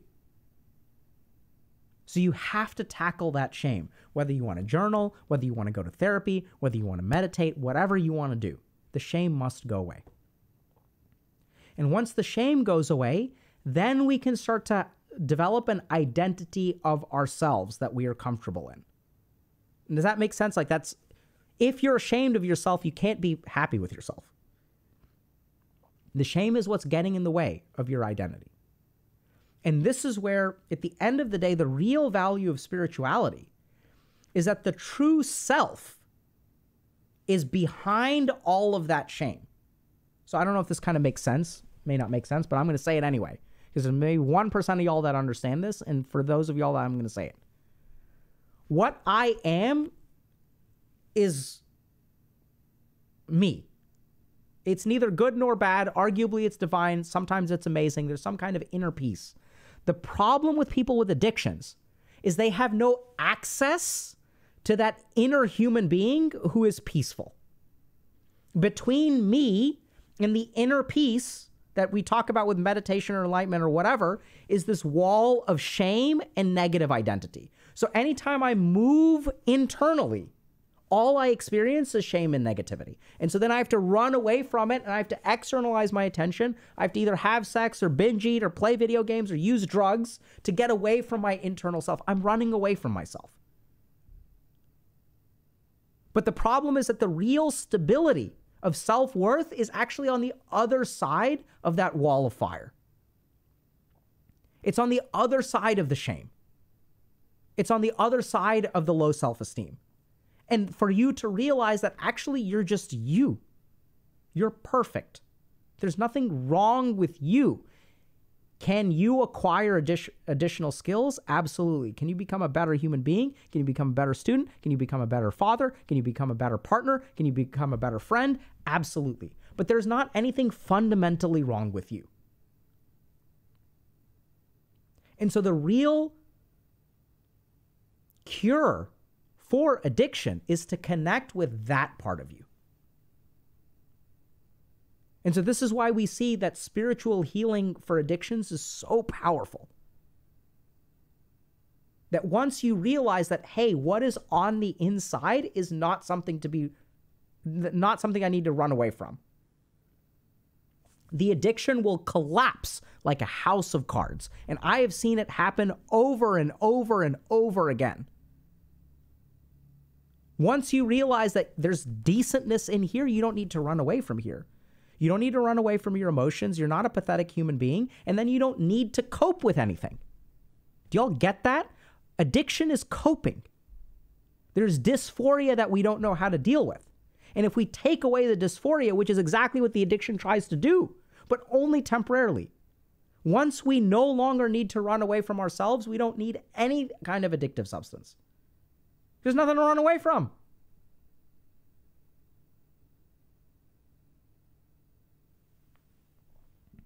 So if you really want to conquer addiction, it's all of the above.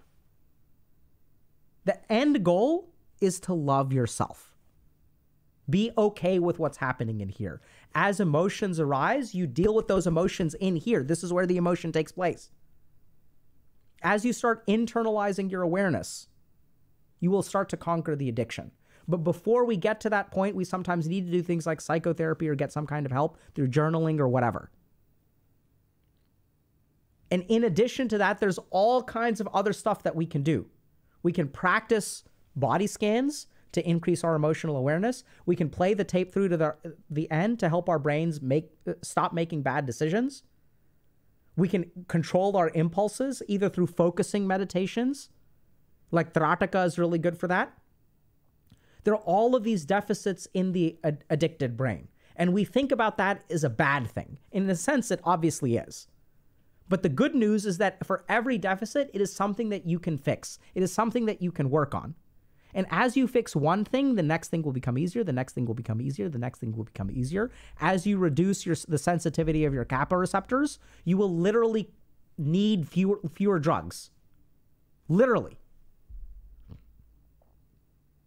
And so there's absolutely I don't care how bad your life has been.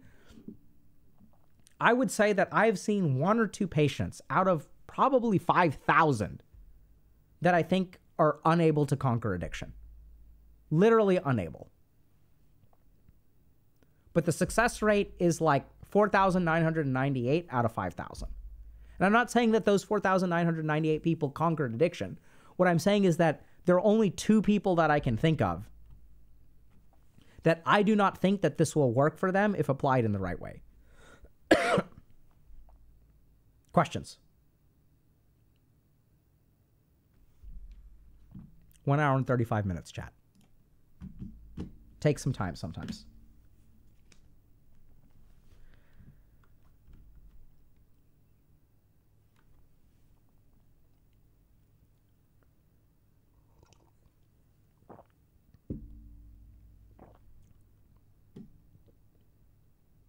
Will you take a break to heal your throat? Yeah. But this is more important. I probably got 10 minutes of voice left in me, so make it good, chat.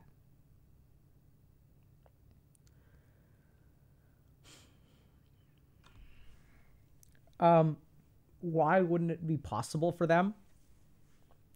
So I think sometimes the neurocircuitry is just so hardwired, and sometimes there's like just such a severe lack of self-awareness that the person really needs like an externally controlled environment to manage their addiction.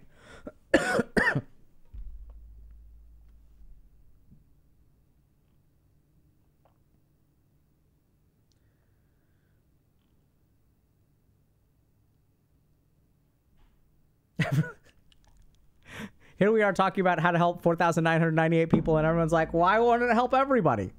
I got to be honest. I just think that, you know, there's limitations to this methodology. Okay, what's your take on experimenting with microdosing with psychedelics? So let's talk about psychedelics for a second. So I've had some patients who have had positive outcomes from using psychedelics, even to overcome addiction. That being said, I think that psychedelics you have to be really careful about, because even the clinical trials that suggest psychedelics are good are clinical trials that are done in a very controlled way. And by controlled way, I don't necessarily mean just medical. What I mean is that the therapeutic value of psychedelics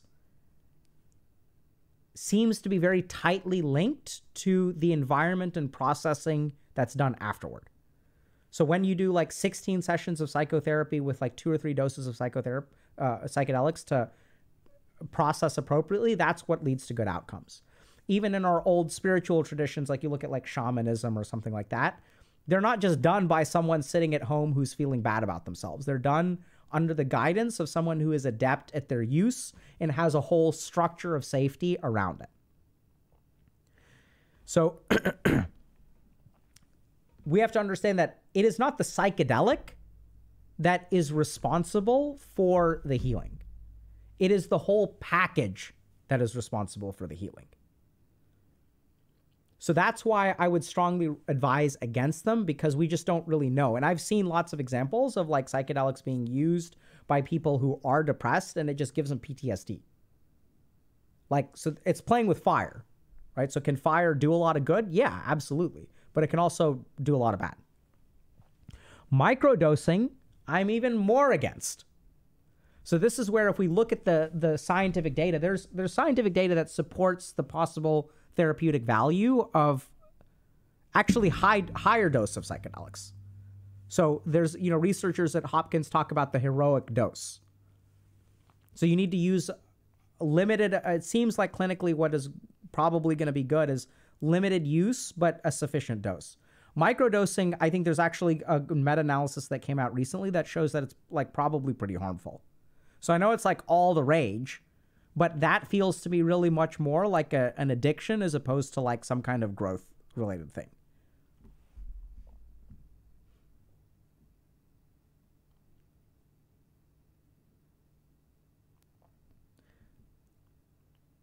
How do you suggest procrastinating on a drug or waiting out a craving? So check out our video on urge surfing. I don't know exactly what it's called. It may be called something else.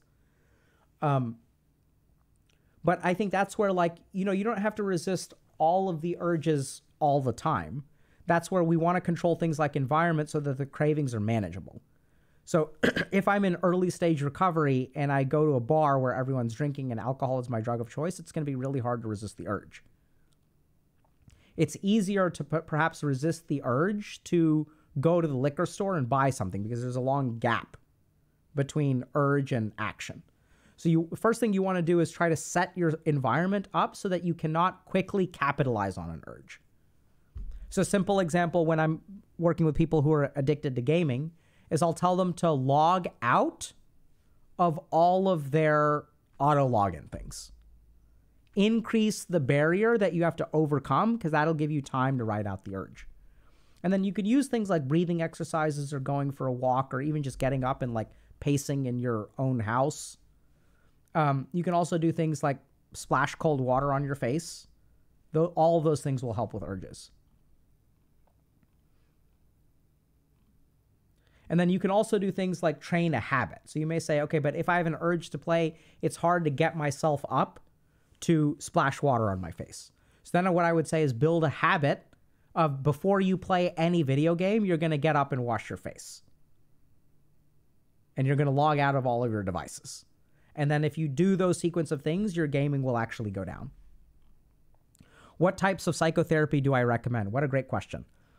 So the short answer is it depends. So psychotherapy, the recommendation of psychotherapy is based on you as well as what your goals are. So for addictions, I think motivational interviewing is excellent. But I also think that depending on what kind of addiction you have, you may really want trauma-informed therapy. I'm a big fan of like mindfulness stuff. I think we've sort of figured out that mindfulness adds a layer to therapy that is just additional. It's just like additional gravy. So it doesn't, it's just a net positive. So I think we were sort of discovering that any therapy gets you so much value. And then if you add some kind of meditation on top, there's just an additional value to be gained. Can you be addicted when you quit weed for months? Maybe, probably not. But this is where you have to think a little bit about your relationship to weed. So one of the trickiest things that people will do is their addictive brain will give them a hurdle to jump over before they get free use. So if your brain is like, oh, like if you're really addicted, what your brain may actually do is say, hey, if we can quit for a week, that means we're not addicted. So then we're fine. Then we can use as much as we want. So it's really interesting to think a little bit about how the addictive brain works and how it'll sort of like, it'll set targets for you that will allow you to be convinced that you're not addicted. And once you're sure you're not addicted, the addiction can run wild.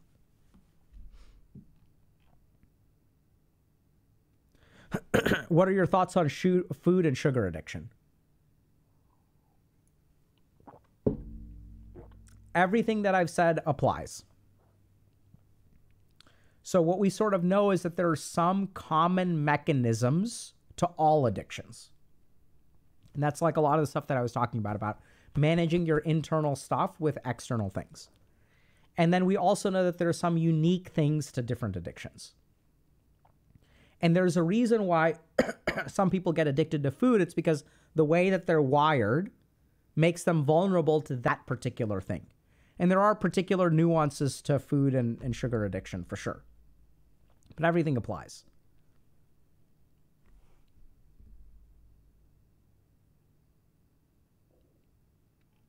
Why do I have an addictive personality even though I grew up in a healthy household? What a good question. So I can't say for you specifically, but let me think about this.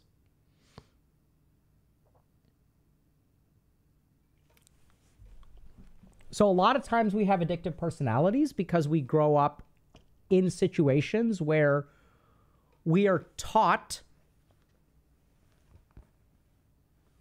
to manage our internal emotional state through some sort of external thing. But sometimes we have, let me, I don't know if that makes any sense. Give me a second. Let me think about that again.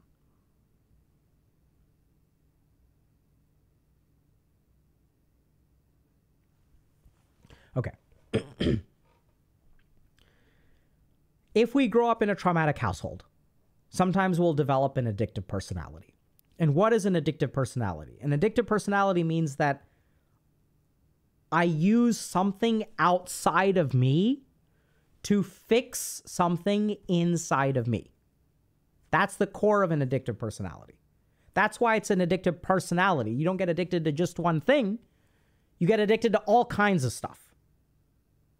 And why is that? It's because fundamentally, the way to fix what's in here is by using something out there. And it doesn't really matter what that thing out there is. So if I feel bad about myself, if I'm unhappy, one way to fix that is to get other people to love me. So I get addicted to relationships and sex. Another way to fix feeling bad about myself is to use drugs. right? Because I can make those negative feelings go away. Another way to fix the insecurity within me, I don't love myself, I'm not worthy of love, is to accomplish a lot of things in the external world. To be number one, to be CEO, to be a millionaire, to be an alpha. Because I don't feel good about myself. So I have to prove it. I need proof. And the only time you need proof is when you don't have belief. Right? So if I don't believe I'm a good person, I need proof. And so you can even have an addictive personality if you grew up in a healthy household. Because the core part of it is, how do you feel about yourself? What do you get from pursuing that thing? Diving into this, diving into that, learning this thing. And oftentimes what you'll discover is that you're using that thing to fix something in here. And I've seen addictive personalities in people who grew up in happy households. But even in those happy households, there are subtle things going on. Remember that 64% of the population has adverse childhood experiences or traumatic experiences growing up. 64%. But when 64% of people when we look at people growing up, it's not like 64% of their people think that their childhoods are traumatic in some way. The number seems way lower. And so you can cause that psychological damage with unexpected things.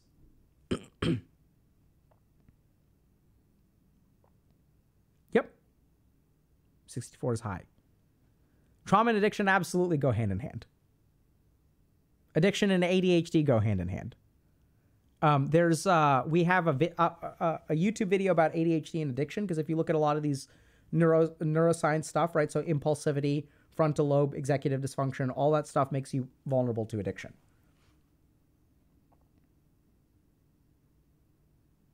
Can a family appear healthy when it isn't? Absolutely.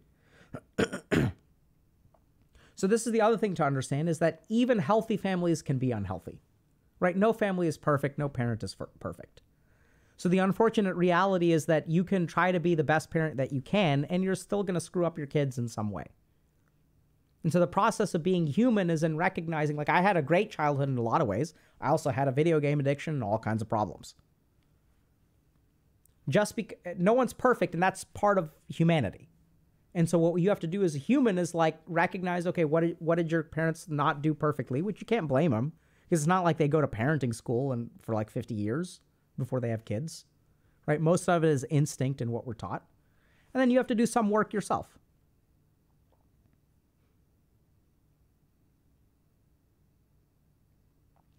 What books do you recommend that are insightful, helpful, and recovering? Probably The Body Keeps the Score. It's a book about trauma. But, I read Gabor Mate's In the Realm of Hungry Ghosts, and it's like, okay.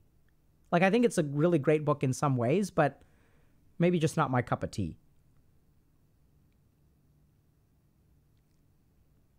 I guess here's the big problem that I have, is people will ask, what books do you recommend? So what's the purpose of reading a book? The purpose of reading a book is to gain some sort of information or understanding. And when it comes to addiction, this is actually half the problem, is that the information or understanding that you need isn't going to come from a book. You're looking in the wrong direction. Look within yourself. Like, I know it sounds kind of cliche, but really, I think that's like a huge part of it. Is that people with addictions look to the outside to fix what's in here. And even looking to the outside to educate yourself about what's in here is going to be worth a fraction of what you can learn by paying attention to this. If you want to know what book to read, read the book that you write about your own internal experience. Write a book about, why do I do these things? How do I feel about myself? What is it that increases my cravings? What is it that decreases my cravings? Why is it that I'm able to resist a craving on one day and not resist a craving on a different day? How to quit porn. So, Good question. So how to quit porn if you've tried everything. So remember that addiction is very hard to overcome in a vacuum or in your current state of life. So the number one variable that correlates with pornography addiction is meaninglessness. So if you really want to quit pornography, what you need to do is build a life of meaning.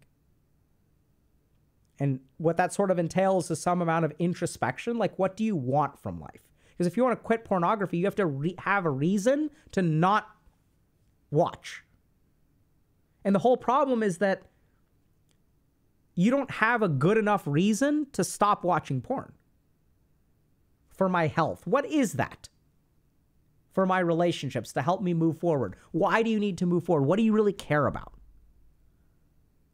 So I'd say if you're struggling with pornography, go and do something substantial for other human beings. Number one. Go like volunteer or whatever and do it consistently for like 6 months. That'll help you develop some sense of meaning, because pornography addiction is all about my relationship with my internal feelings. I'm bored. I don't feel good about myself. Pornography addiction is an emotional coping mechanism. So you have to feel good about yourself. And you can't just overcome that by stopping watching pornography. You have to go and do something on the outside. And the second thing you've got to do is ask yourself what you want from life. And then once you understand what you want from life, if you're like, I don't know, or I guess I want what other people have, that's not good enough, right? It's not going to actually motivate your behavior. And then the third question you've got to ask yourself is, once you figure out what you want from life, what are you willing to sacrifice in order to get it? Are you willing to sacrifice pornography in order to achieve that thing? And the answer is probably going to be no, which is why you need to go back to question number 2 and keep asking that question until you find something that it is worth giving up pornography for. And until you find that thing, you're going to be addicted to porn.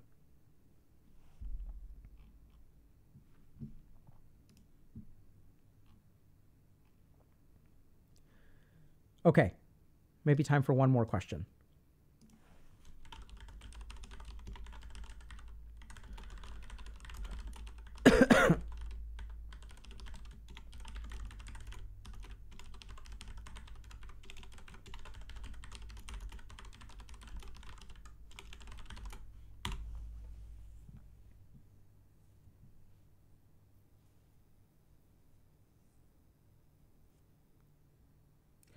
Okay.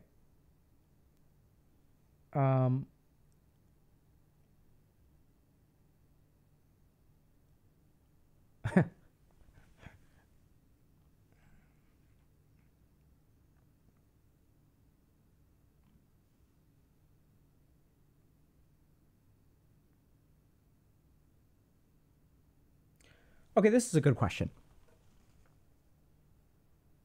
Okay, so, man, so many good questions. Okay. All right, let's start with this one. How long does it take to reverse the changes of addiction? So I'd say that within 2 weeks, you see some reversals. Additional reversals will start to happen in about 3 or 4 months. I think there's another kind of like plateaus of progress. So even within 1 week of sobriety, you'll start to see some changes in the brain. 3 to 4 months out, you can still see some long-term changes. 12 months to 18 months is when you really start to see some solid changes in life, not within you, but within life. And then I would say 3 to 4 years out, you can be completely different. Because once you start seeing that momentum, it takes time for momentum to build. So just to give you all an example, I had a patient who was addicted to heroin. It took them about 1 week of sobriety, 2 weeks of sobriety to like stop feeling terrible every day, but they still felt kind of crap. So they felt kind of neutral until about 4 months in. 4 months in is when they started to feel good, like feel normal. It then took them about 18 months to decide to enter into a graduate program and become a therapist themselves. And about 3 years out, they finished their degree, had like, gotten a nice place that they were renting, had like a nice house, were in a stable relationship and were like starting to earn back money. And then like 4 years out, they were like living a normal, happy life where they were helping other human beings, had a mortgage, were engaged. That's how long it takes. Thoughts on 12-step programs. So I think 12-step programs can be good for a fair chunk of people. But if a 12-step program doesn't work for you, there are all kinds of other alternatives to 12-step programs. Aren't we just replacing addictions with addictions? Not really. So some people wonder whether life is a series of upgrading our addictions. So I used to use drugs to cope. Now I use meditation to cope. Am I still not just coping in life? So if you feel like life is a series of upgrading addictions, here are the break points that become really important. So the first is, if you move away from drugs to a healthy coping mechanism, are you still coping? Yes. But the big difference is that once you use a healthy coping mechanism, the coping mechanism does not create additional damage.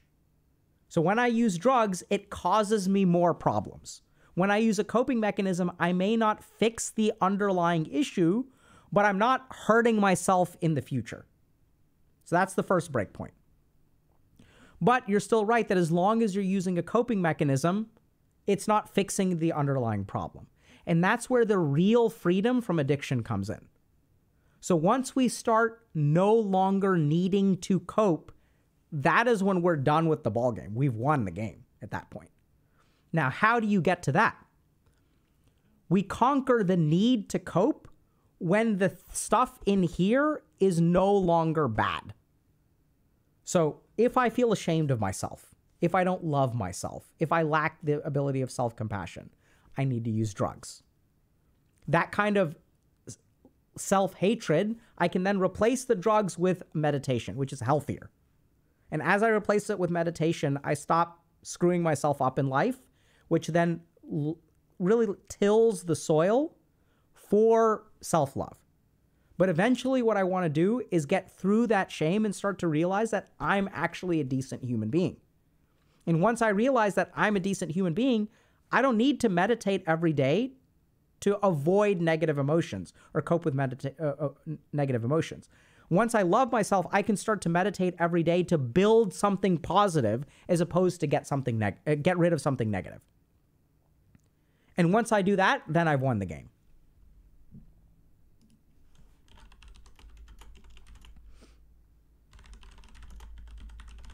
Okay? All right, chat. Can THC be a good thing? Sure. It can. So we know that, I think like the best examples of THC being a quote unquote good thing are in patients with chronic opioid addictions or people who are in chronic pain. So we know that THC can be used as a harm reduction strategy for people who are on very high pain medication.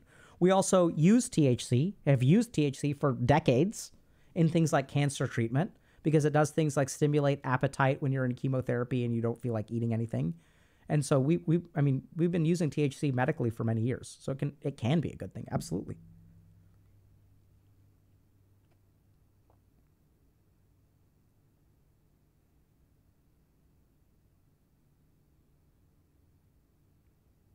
All right, chat. So thank you very much for coming today.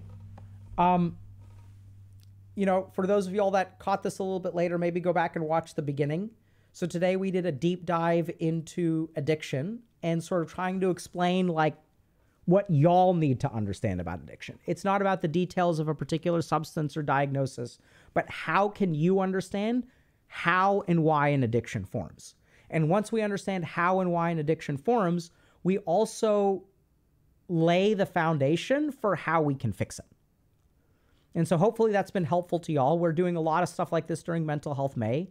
So stay tuned to our various channels and things like that. We'll be bouncing all over the place. We're going to be doing travel. We're showing up on some podcasts. We're doing some interviews.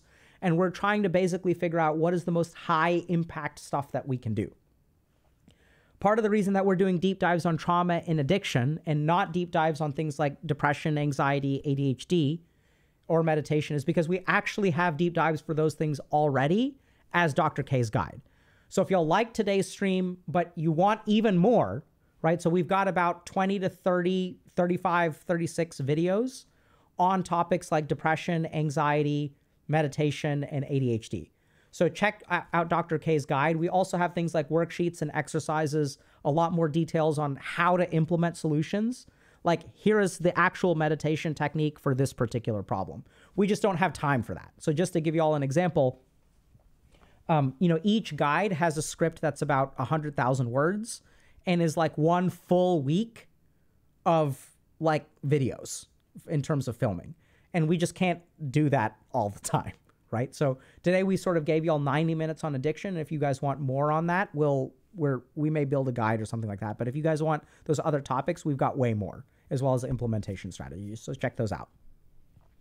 And then lastly, thank you to all of you for the support that y'all give us. We're really grateful for all the donations, all the subs, things like that. We also recognize that a lot of y'all are not able to afford mental health resources. That's part of the reason why HG exists. We do this stuff in live streams for free. We have all these YouTube videos and stuff like that. We've got another product that's coming out in a couple weeks. Stay tuned to help y'all even more. We have all these community events on Discord and stuff like that to help y'all learn EQ and learn about your emotions. We recognize that not everyone can afford stuff. And we also, it's really cool, but HG is now in 132 countries.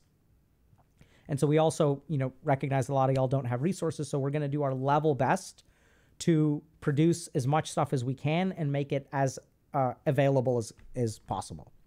And so huge thank you to everyone who supports us in terms of donations, trying out our products and services. So we take all of the revenue to build additional stuff. And even if there's no revenue, that's actually okay. So huge shout out to platforms like YouTube because we earn ad revenue and we use that revenue to build free resources for y'all. And the last thing is that if y'all can't support us financially, totally fine. It actually really helps us if you share our work with your friends. So even sharing your work or sharing videos or watching videos or being a part of the community actually helps us. So, like, subscribe, all that crap that people usually say, it actually does make a difference. And so we're going to do everything that we can to build the best resources for you with the resources that we have available. So thank you all very much. I hope that y'all learned something. I hope that this is going to be helpful. Stay tuned to our channels. And also, if y'all have additional questions, check out other YouTube videos because we talk about, these various meditations and things like that. So good luck. Take care. And we'll see y'all maybe Monday.